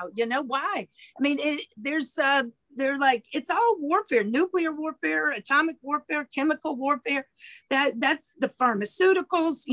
We've got big corporate monsters, and that Adam Smith said, regulate them or put them in jail, as Kevin Barrett said today about what's really going on with, war. They're going to keep us at forever war. And that's the whole, but there's a lot of money in it for them. Pharmaceuticals, nuclear bombs. I just don't share your doom and gloom of the world. I think we're progressive. I want to save it. I just want to say, let's just re-regulate it. That's all. And so that you have scientists looking at policies, and then capitalism can do what capitalism does. Rather than it's all capitalism and no social contract, no concern about the demand, about the consumers, about the population starving and bombing. like Naomi Klein and Andy Anderson would talk about, and Jan and all these people. I mean, they're not just saying this for the fun of it. They're like warning us, but nobody can hear us because they're blacked out. All right. I think now it's time to go into rebuttals, because I could go on and on about this stuff. Ellen, I think you just given your first rebuttal, but I'll let you go again in a second round. Who's got rebuttals tonight? Charlie, I know you have one. Ellen, okay, go ahead, Bob, and let's just, it's 8:21. I'll give you guys about 6 minutes apiece, or if you want to go a little longer, we can understand that. You want to share screen or whatever, now is your time. Well, I'll get the last word, of course. Okay, well, Tim, I think it was a good presentation. I'm totally on board with nuclear power, whether it's thorium or any other kind. I'm all in favor of it. I mean, this is what we have to do to produce the power we need without the emissions. There's really no other viable alternative. This green movement, this Green New Deal, and all this stuff.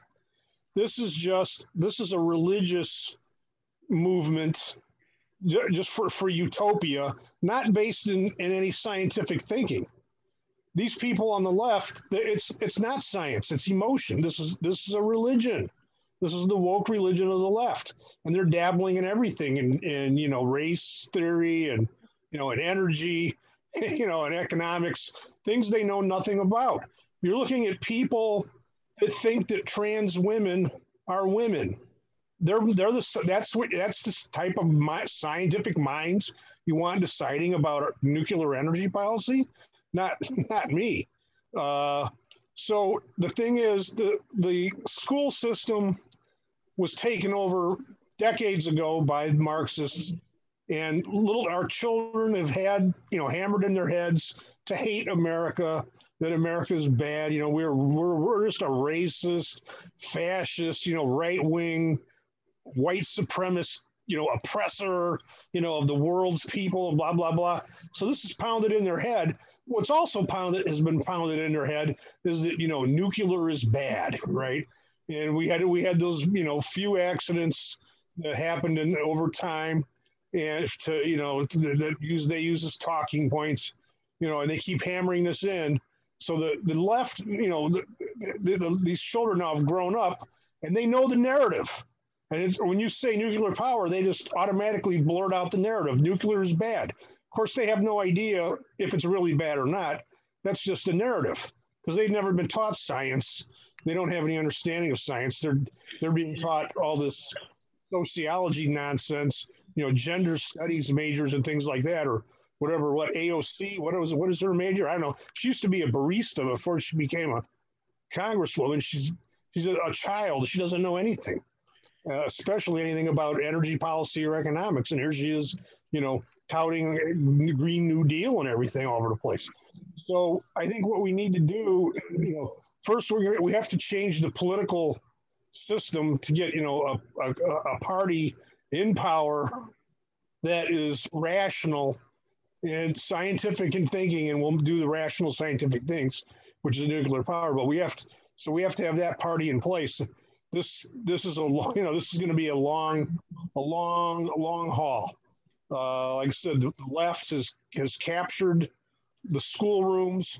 They've had decades to indoctrinate and brainwash children. Of course, the media is just, for the most part, the major media, those are just, propaganda arms of the DNC.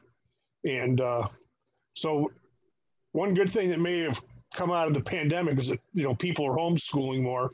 And now with the left's crazy idea with these, masking people, for Christ's sakes, in Indiana, the number of double vaxxed people that have died from a breakthrough infection is less than 0.25%. And yet we're still being forced to wear masks, on the train. And the rates are similar even across the border in Illinois. They're not quite as good as Indiana's, but they're quite similar. Like around 1/3% chance of being hospitalized and about 1/4% chance of death, something like that. Very similar rates.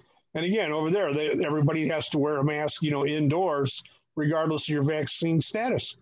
And it's just crazy. It's not the double vaccinated people that have been getting sick and dying of COVID. It's the unvaccinated people. So why should we have to wear, masks? And but anyway, I digress. But you see that we do not have people that respect or know science in power. This is all theater. This is all about a power grab by the elites at the top. They are not qualified to be making decisions on nuclear energy or anything else. And I said, we need to recapture our system, our political system, and get rid of these, Marxist leftists that have been, implanted everywhere. I'm not certain how we're going to do it, because, look, Biden is bringing in 150,000 illegal aliens per month coming in through the border that he's then quietly busing and flying to swing states to beef up the Democratic vote for the future. Those are undocumented Democrats, as they say, and how these people might be carrying COVID. We don't know what their psychological background is. Look at the stress and strain that alone is putting on our energy requirements. 150,000 people a month. That's a good sized city, basically, coming in every month. That's just the ones we know about. That's the ones that the Border Patrol catches and releases. We don't know how many additional ones are coming in on top of that. But we've got all these people coming in. That's putting more demands on energy use. Like I said, it's just the whole thing is just wacko. We need to get a grip. Xenophobic. We need to get a grip and get rid of these Democrats. We have to get these Democrats. Supposed Democrats are really Marxists. It's just all Marxist socialist stuff. We got to get rid of. And go back to not an American, right? And I'm done. Okay, thanks, Bob. All right, I noticed that Tracy and Janice have had numerous comments in the chat. Why don't one of you guys go ahead and start your rebuttal? Unless, Ken, if you're ready, you can also speak. It's the rebuttal period now. Now is the chance to say your piece. Who would like to go next? Raj, anything? Okay, Tracy, go ahead, unmute, and let's hear your rebuttal. Give me just a few seconds, Tim, to prepare my comment. I'm working on a note here. I'm almost done. I'll just say quickly, thank you, Tim, and I agree with you and Bob. I'm happy to see that people are interested in actually solving problems instead of just talking. Well, Ken, what did you, if you were to grade me tonight, how do you think I did on the presentation overall? I know. Well, there's areas where you could have improved, and those are mostly the presentation stuff, having an updated, updated slides. And, there were a couple of times that you misspoke too. As long as you're aware of that, I want to make sure. But it was a good presentation, and the core of your information, I think, is solid. And, it's one new technology, so there might not be a lot of research on the particular use of thorium as a fuel, but nuclear has been around for so long that there's enough science that I feel confident about it. I'm not a NIMBYist type person. If I could have one of these in Algonquin, I'd be happy to have it. Like you have that beaker plant. I probably have the same energy use as you, being up here at the top of the hill, so I'm sure I get my energy from that peaker plant in East Dundee. So that was interesting to learn about. There's a lot out there, and I thank you, Ken. Okay, Tracy, are you ready now? Yeah. Go right thanks, ahead, Tim. please. Although I don't agree with it, and don't have the expertise to say why. I thought you did a good job, Tim. You've made me a little more skeptical about my certainty of being anti-nuclear. I'm certainly anti-nuclear as nuclear power exists now and has existed historically. But with your description of this thorium thing, it sounds like a different animal, and I don't fully understand it and don't understand it enough to have to explain to totally reject it. I wrote down a couple of notes while you were speaking. If I may read those, even if they're a little bit dated, given some of the conversation we've had since then.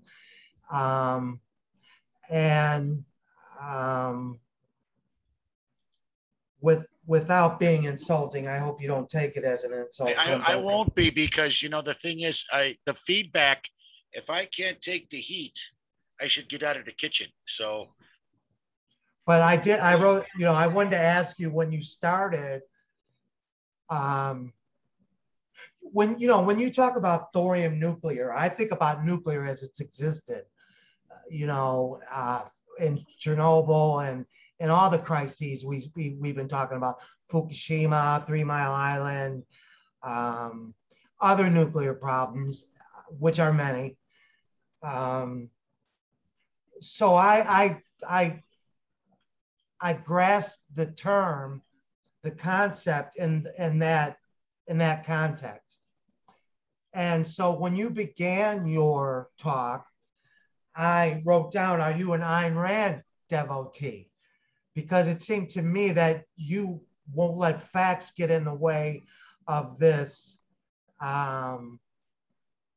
free market ideology of you know, everything will be okay if we could just buy and sell and trade freely, which I don't agree with. And you made a comment that if we want prosperity, we need more electricity. And what if we don't want more prosperity? Why do we need more prosperity? What is prosperity? And I mean, how about simple survival? What's wrong with that as compared with prosperity? What does it prosper us if we gain material things and gain luxuries, but lose the earth to live on? And then one other thing that I would like to say is in response to Bob. And I can see that I could see these are going to be perennial clashes, but I get so angry when I hear people say that we have socialism today. We have nothing resembling socialism unless it be socialism for the rich, or to put it in terms Noam Chomsky did,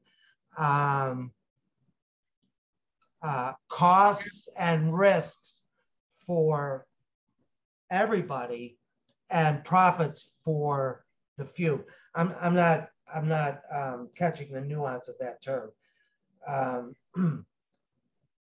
We have the socialization of costs and risks and the privatization of profit.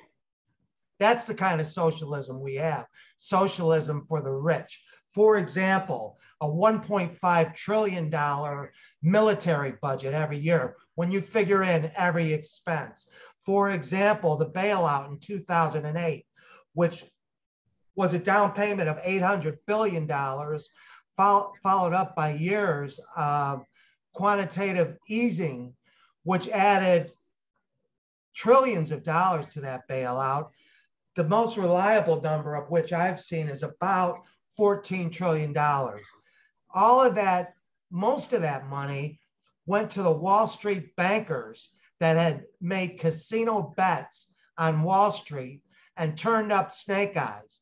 And they had to be bailed out. AIG, Bear Stearns, Lehman Brothers,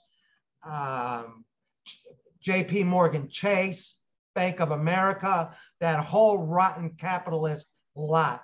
They're the ones who enjoy socialism. You see people shaking cups on the streets, living under bridges. Am I really to believe that those people enjoy a socialist economy? You have got to be kidding me. That's it. Okay, Tracy, who's Tim, I'd like to speak. Go right ahead, Raj. You got a few minutes, and I'd love to hear what you have to say tonight. I think Bob and the other speaker, they both made a very good point from different sides of the spectrum. In American democracy, we have ignorant, uneducated farmers, low-life people, very rich people, very smart people, and that's what makes democracy. And that democracy, that means we have all kind of people. And Bob method is wrong, that we should have only sophisticated people deciding things. I'm not worried about nuclear energy, what we talk here, because I think we have a very robust system. It has to go through the regulation and Congress and the government, and plus, above all, in America, to do something, we need investors. So there is investor community. They should be willing to invest in something to it happen. So we can talk everything, and if Thorium comes out with a reliable and a scientifically workable hypothesis, then probably America will adopt it. I have no doubt about that. If you are more efficient, you are cheaper than anybody else, then market will take care of that thing.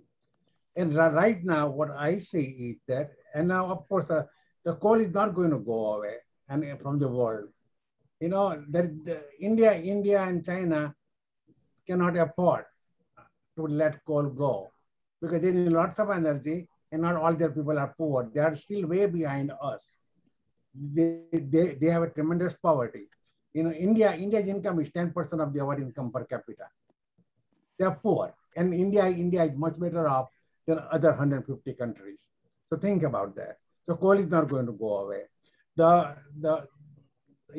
And something happening which investors are very excited about last month or 2 months is a fusion energy. Okay, it's going to happen. Science has developed and technology is fast developing, and investors are for that. Lots of scientists are for that. Lots of governments are for that, because that is a game changer. That means we don't need a coal, we don't need a thorium, we don't need a uranium, we don't need nothing, and we can do it. Okay, but it's there, and it may be the future. I trust scientists. I trust government, communists and capitalists both, and the socialists. And I trust the world, and I trust the educated people. We have more and more people getting educated. And I see a bright future for the people who are to come after us. Thank you. Okay, Raj. Janice, you've been quite active in the chat. Let's hear what you got to say. Unmute. Well, I just wanted to back up what Tracy said about socialism and Bob Matter's comment about us living in a socialist state. And I just hope Bob never uses Medicare or Social Security, because there was a lot of pushback when those items were passed. And I wanted to bring up also some other things that our legislators have done, like in 1964, when the agricultural secretary told farmers to get big or get out, and use Monsanto to do that. Well, he didn't mention Monsanto, but that's when Monsanto became huge, because we got all kinds of toxins on the food we eat. So we could supposedly feed the world, but we don't feed the world. We feed animals. we need to change our agricultural system, and all of us need to demand this, that we have a agricultural system based on regenerative agriculture. That is, feed the soil. Don't steal the topsoil through the type of agriculture, monoculture that we have now.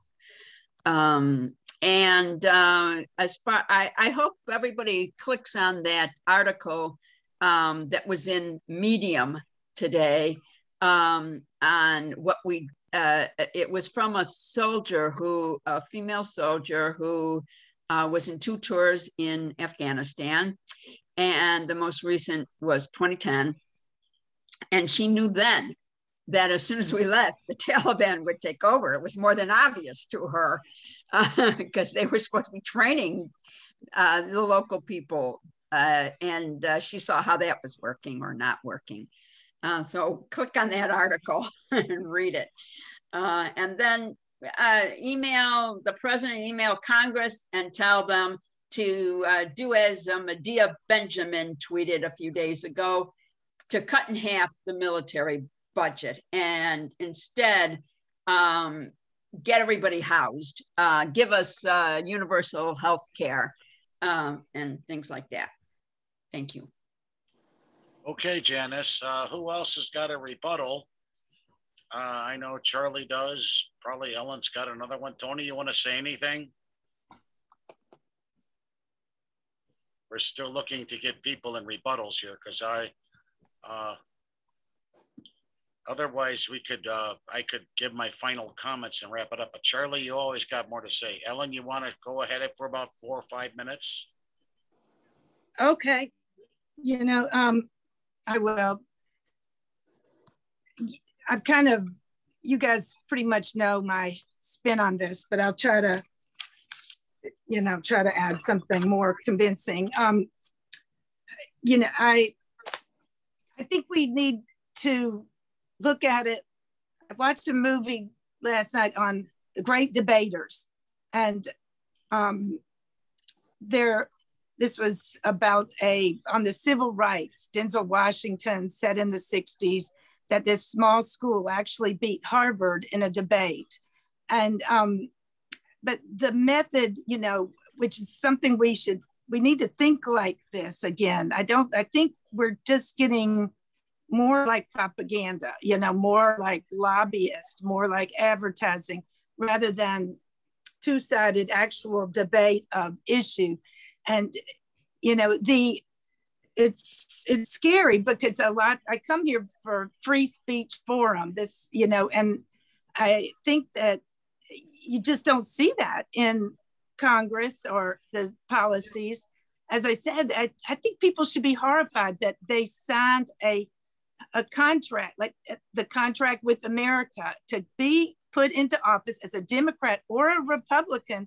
You have to sign that I will stay at war in Israel. You know, this is the revisionist Zionist plot that has been there it's a real thing.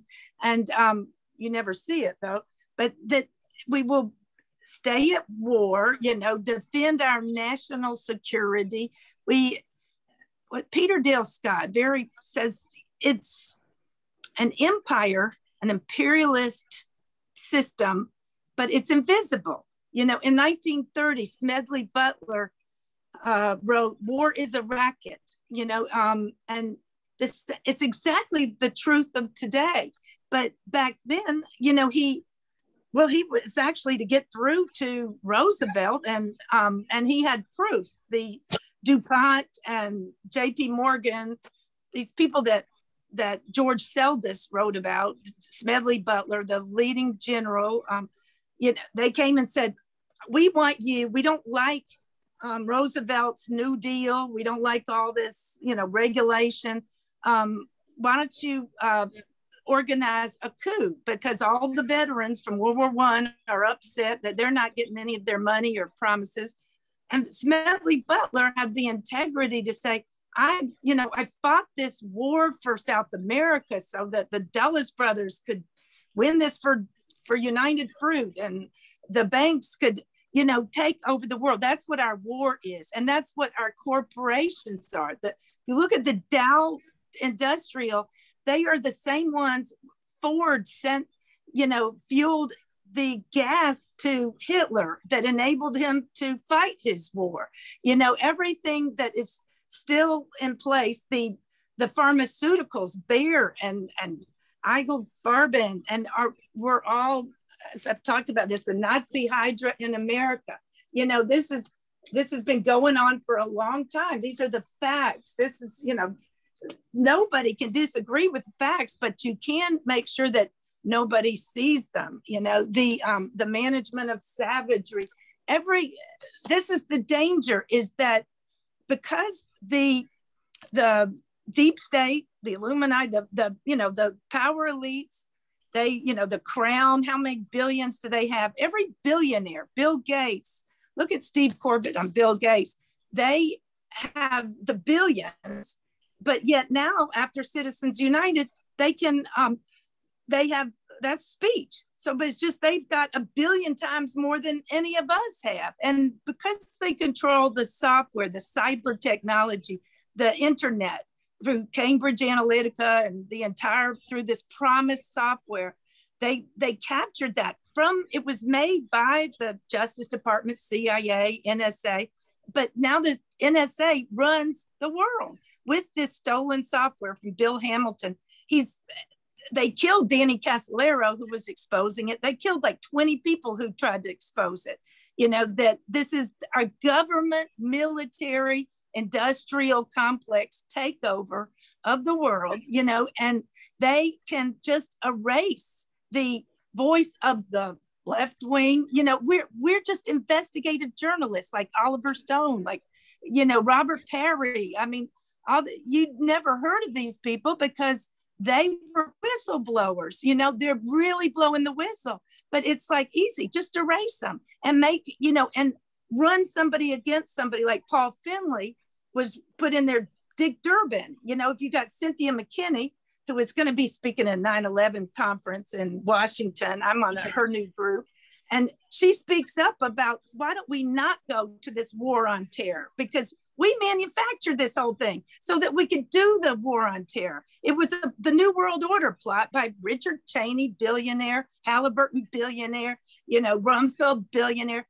You know, Rumsfeld, Monsanto, he owned Gilead, which makes remdesivir, which is the only therapeutic way to get the virus, the COVID virus. You know, Fauci made the patent that is the coronavirus, and then they sell you the vaccine every year, 3 times a year. They get the billions. You expose that like Robert F. Kennedy has, and they erase Robert Kennedy. So nobody hears Robert Kennedy's voice. Conspiracy theory. They call me conspiracy theory. Throw me off of the internet, you know, deplatform 200,000.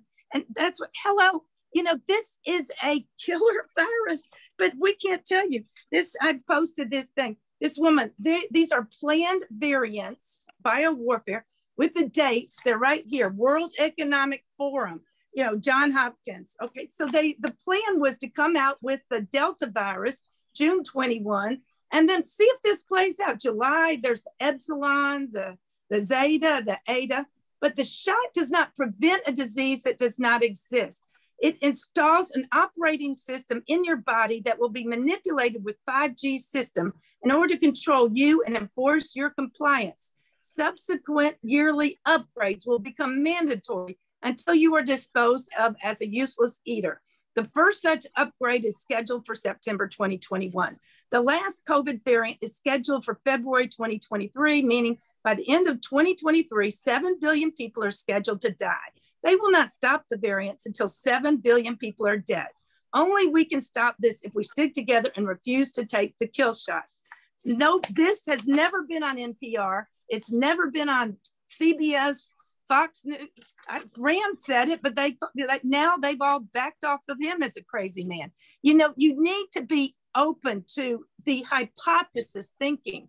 Your ideas about, you know, this technology is fixed data, propaganda driven, and it's not really. The hypothesis is is it a big lie?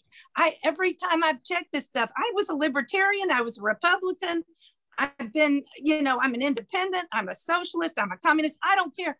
I just want the truth from my government, from my corporations, and from my friends. I just want, if you're having a debate with somebody, they hear you. And it's not just coming out, they call it read-only memory, like being a computer system.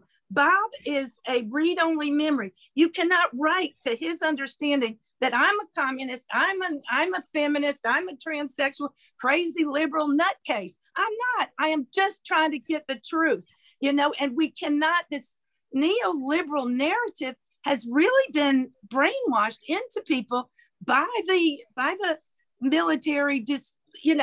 There's this MK Ultra plan that it's just scary the way people have been brainwashed to just write off, and that our government created Marx. They created Stalin on the left.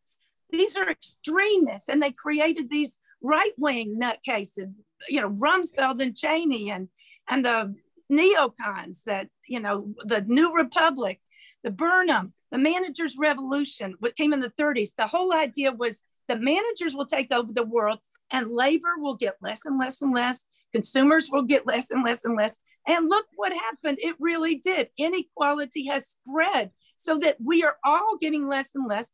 Prince Philip had, and Cheney and William Casey, when he canceled the Fairness Doctrine in the 80s and took over ABC and then took over all the media with his Federalist Society, Opus Dei, Vatican, said, when nobody understands anything, we will have succeeded. They have dumbed us down to total programmed 1984 style stupid, and just like Brave New World, just like any of these warnings, wake up, guys. Our whole purpose of liberal education or, conservative education is be able to think critically about, that this is a machine, and this Cold War, New World Order thinking is killing us. And that's their aim. They want 500 million people. They think that's the only sustainable thing, like Malthus. And the rest of us they're like, we got to get rid of everybody. Oh, let's give them a Valium so they don't have babies anymore. And that's what it's coming down to. This is the facts. Dynecourt, Carlisle, these are the ones, this is what they're doing. It's a fourth right. Read Jim Marrs. All right, Ellen, let's wrap it up. Thanks. All right, who's next? Okay. Anybody? Okay, anybody else next? Yeah, I'll go, Timmy. All right, Charlie, go ahead. All right, thanks a lot, Tim, for a nice presentation and your cartoons.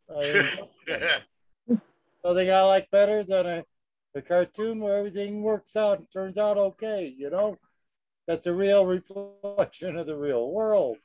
I've got 3 points I'll be eclectic on. Number one, I studied psychology of learning. And there's how people learn things. And there was something that was rather unique.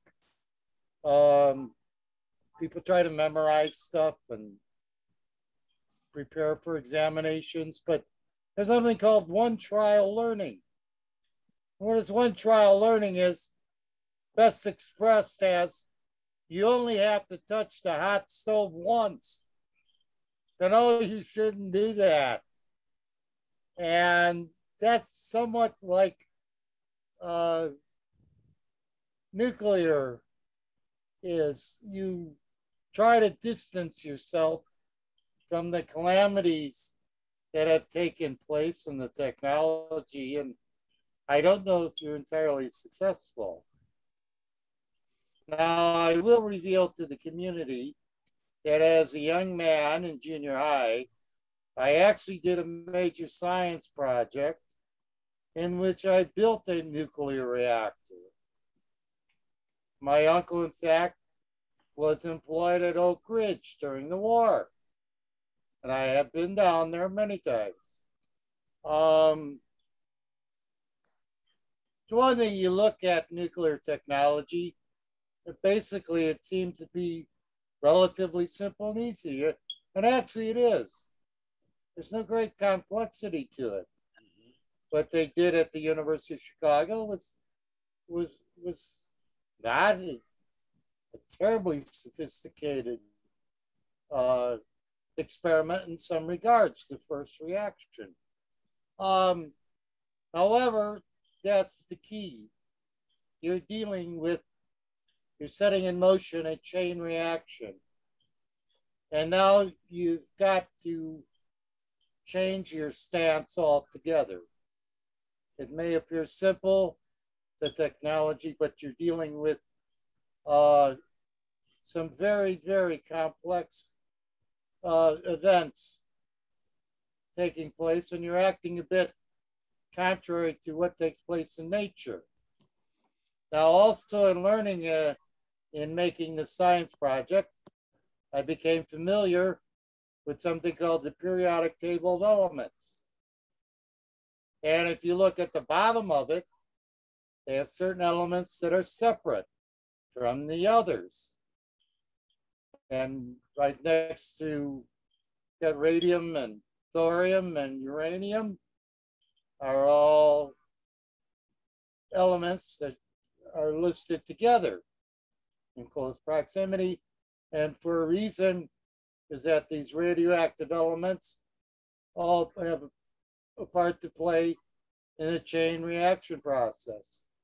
Now, to come along later and try to separate yourself from this family of elements or community of elements is, quite frankly, nonsensical. Anyone can look at it and see that you're dealing in essentially the same thing. And to try to separate yourself from it is not alchemy. This is alchemist activities. Nevertheless, yeah, there is a reason it's separate. These are events that don't occur in nature. They can go out of control. We've seen what they do in developing explosives. And when they get out of control, it's beyond human intervention to make corrective actions. So you want to do something like this, where there's something it is beyond the control of the best resources we have to control this. So this is something you are actually suggesting. And I'm amazed you're actually serious about this. And last of all, I did speak about predicting technology of the future. Now, some time ago, I gave a lecture to the Railroad Club and the college complexes on the future of transportation, as predicted on the covers from the 30s and so forth of Popular Science magazine. All sorts of strange vehicles were going to be common inventions. Airplane cars, and everyone was going to get cars that convert to airplanes and back forth, and everyone was going to have a helicopter, things of this nature, and beyond that. Not one of which achieved any degree, I like this term, commercial success. They're entertaining, but that's what I mean. You're right on the same, I hate to say this, but you're on the cover of Popular Science. And while those may be somewhat some interesting reading, I think if you went back retroactively and say how many of those were actually turned into the real world, you'd find almost very few, if any, or none. Now, the last thing I hear is that, oh, we have better do this because someone else is going to do it or get a lead or a head start, and we will be left behind. If that's what you want to do in terms of this technology, I say, be my guest, go ahead. If you want to put nuclear reactors, they're nuclear devices. I've got to be careful here because you changed the term. It's something different, right? If you want to do some, I'll call it how about atomic? Is that okay? Atomic machines around your country, you are free to do so. I'm not going to stop you. I'm not going to be concerned or to say that either we do this. Now, the last thing about this is technology that is not going to have one bit. You talk consistently about climate change. Well, this technology failed the test because it's not going to do anything to deter the precipitation of climate change.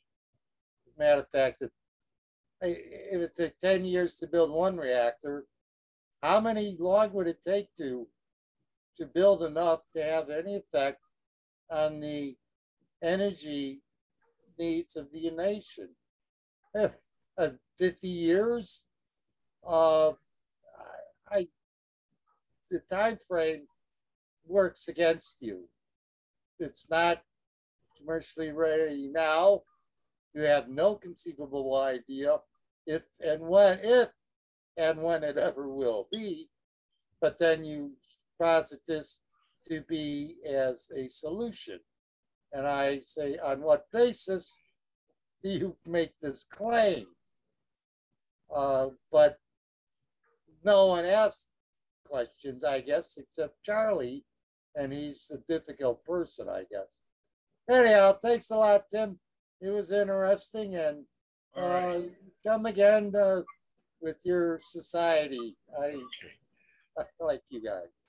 All right, Tony, you've been there for a little bit. You want to speak a little bit because you just put a nice little bit of an article in there. So sure, yeah, I just threw some quick article links that I found. I found this Zoom on Meetup this afternoon. I thought it would be a pretty interesting topic because I've heard the argument about nuclear power as being one of the answers for energy and the environment. So I thought I'd sit in. So been a very entertaining and enlightening discussion so far. One of the things I'll just point out what I just found here in the last little bit, but you referenced the article about China working on a reactor, and they had a comment further down in that article where they said they were talking about the Oak Ridge reactor that you referenced earlier. Right. It says, quote, however, the experiment and the many others which followed, including an experimental reactor at Oak Ridge National Laboratory in Tennessee, which operated for many years, ran into problems. Corrosion caused by the hot salt cracked pipes and the weak radioactivity of thorium makes it very difficult for fission reactions to build up to sustainable levels without adding uranium. The investigations into thorium stopped. And then it says it's not yet clear how 60 years later, Chinese researchers have solved these technical problems. So, one of the things I've kind of observed with China is because of their goal to be whether they want to admit it or not, be a superpower, be the superpower in the world. They're willing to try pretty much anything to advance their ultimate goal. So I think this is one of those in terms of energy production and consumption. Because further down in the article, they also mentioned that China's also in the process of adding another 430 gigawatts of solar and wind capacity over the next 5 years. So they're making multiple bets of different types of energy production to try to promote that cause. Then I found an article about actually Bill Gates and Warren Buffett are working on an investment in a thorium plant out in Wyoming. Right. And they talked about that requiring uranium drive the reaction with the thorium. So I think it's that's one of the. I think it makes it less maybe less safe and less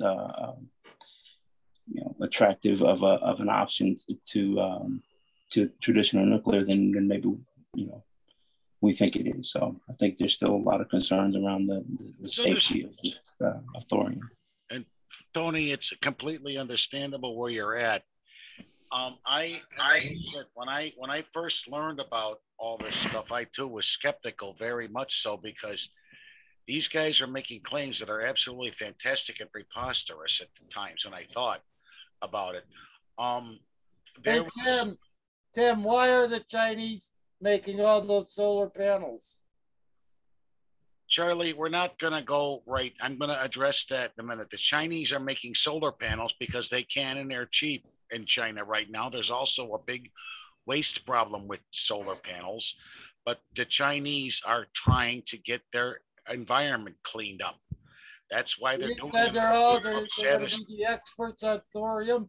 So they have got 600 build factories that make solar panels, because they're doing an all-above strategy to get their pollution out. They're trying to get off fossil fuels. I never said I was against renewables. I just said it's not going to power the entire world. Yeah, why would they build a solar factory if it was going to close? Charlie, I'm not against renewables, okay? I'm not against wind or solar power. I'm just simply saying they're not going to replace oil or a high density energy source anytime soon. And for you to sit there and think that renewables are going to power the world is nothing but a pure pipe dream. We will need high sources of energy, high concentrated sources of power. And the only way I see that happening right now is through nuclear. Right now, every single day, do renewables supply more or less? I'm not gonna go against you, Charlie, because I'm very aware of what renewables every do. Single day is more energy provided by renewables, isn't it? There is, Charlie, but if you also look, if you look at the short history of nuclear power, it's also providing energy, a lot of it, and in a lot more concentrated form than renewables ever could. Listen, like I said. Listen, the guy, Professor Bob, just got solar panels put on his house. Yes, I know. So you telling me he's going to go? Why would he need nuclear? Charlie, the thing is, you may have solar panel on his you may have solar panels on your home to provide your own power. But what are you going to do about steel production? What are you going to do about high energy recycling? What are you going to do about advanced industrial processes?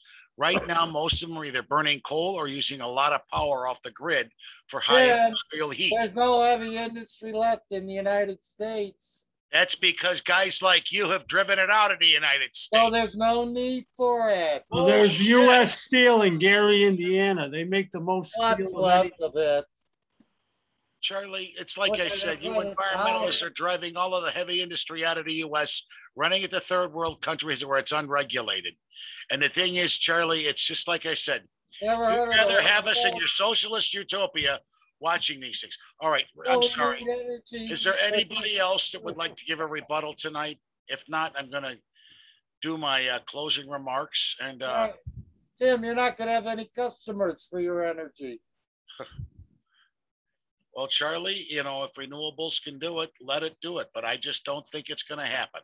I really don't, because when you look at the scale of utilities and what it's going to require, particularly in that report, the roadmap to nowhere, you're going to find out that it's going to be a lot costlier to go with renewables than we will the rest of the stuff. The thing is that solar panels only have a lifetime of about 40 years. Wind power is also going to need a lot of replacement, and that's going to take steel. That's going to take a lot more power and a lot more stuff than we've got right now. My whole premise on nuclear power is that it's a concentrated source of energy. Tim, there's a company right by my house where they produce their own energy. They meet their needs of their operation. They don't go to anybody. Oh, good for them, Charlie. The new installation up. Charlie, the thing is that there's a lot coming down the pipeline with energy science. I just don't think that we should discount the nuclear option because it's what's going to eventually power the world on a mass industrial scale.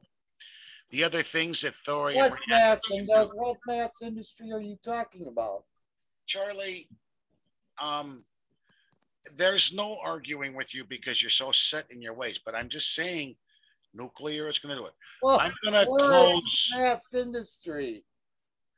Charlie, obviously you have no clue about how the world works in a lot of ways, about what it takes to even run the internet. You know, an 8-second cat video that is powered that you run on YouTube, if you took all the energy in the aggregate, it would be the same as running a car at 30 miles an hour for about an eighth of a mile. That's not heavy industry, pal. It takes heavy industry like machine tools, like steel, like everything else to make the stuff we have today. Where do they make? And if you don't think so, you're crazy because we have to have heavy industry to produce steel, to produce the solar panels, to produce the wind turbines, to produce the stuff. How do you think we're going to get them if we don't have heavy industry? You're all for renewables, but you don't want to produce it anywhere. I mean, you're going to need steel, you're going to need concrete, you're going to need all this stuff. And a renewable farm, you're going to have like 50 wind turbines that are like there. It's going to be like they're building 50 skyscrapers in a lot of cases. And that's going to be a lot of material. Why is everybody complaining about NAFTA? Charlie, you know, again, your socialist utopia and the Green New Deal is not conceivable. It is not going to work. The thing is, it'll cause an excessive tax burden. I'm not against government, government things like, but I think we need to do a much better job of. How did that guy having a solar panel on his house create a tax? There's nothing wrong with him having a solar panel on his roof to account his energy costs. I never said that was a way to do it.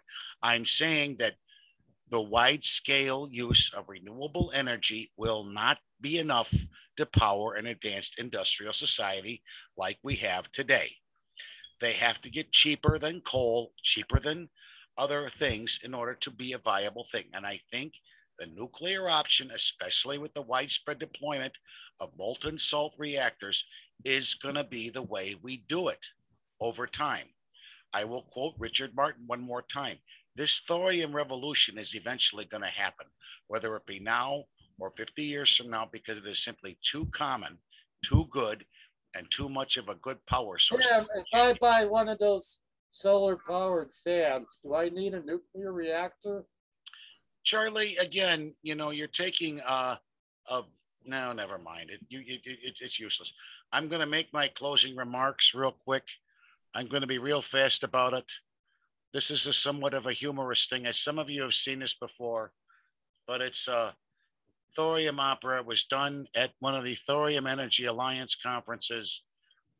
It's called Aria de Thorium. It's done by Eric Meyer, and I think the song pretty much will summarize my viewpoints on it. And I think, again, it's for your entertainment purposes. It's going to be about maybe 2 minutes long, if that, but I think I honestly think that you guys will enjoy this, and I'm going to use it as my closing remarks for my presentation tonight, and then we'll keep the Zoom call open afterwards. Here we go.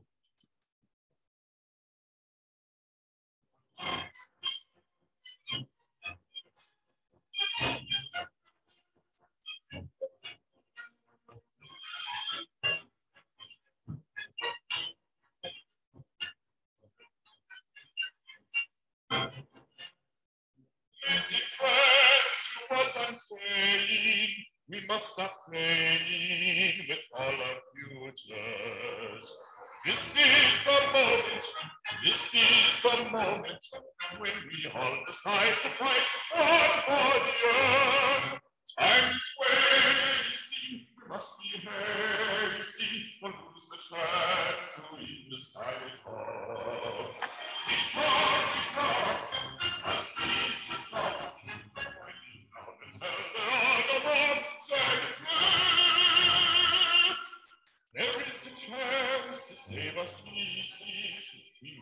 night is one. Join voices loud and strong. For the earth and future generations. Now's our last chance to take a stand. On we can. On we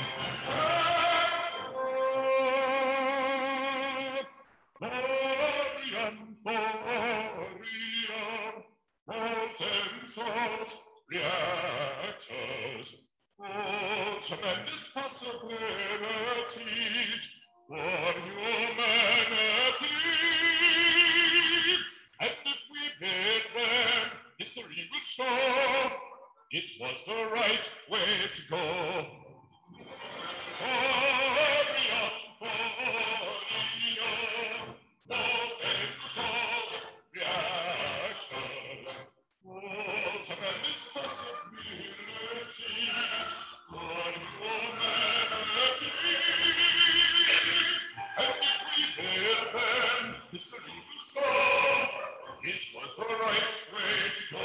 Thorium, thorium.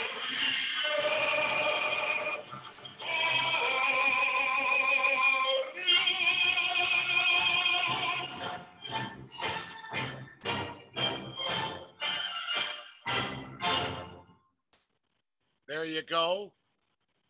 Thorium molten salt reactors. And what I honestly think might be the way to go. Therefore, I conclude my presentation tonight. And I'm going to stop the recording now, and we'll now be able to get into any further discussion with the after party. Thank you guys for showing up. I really appreciate your listening to me tonight, and I hope all of you have a good night, and see you next week.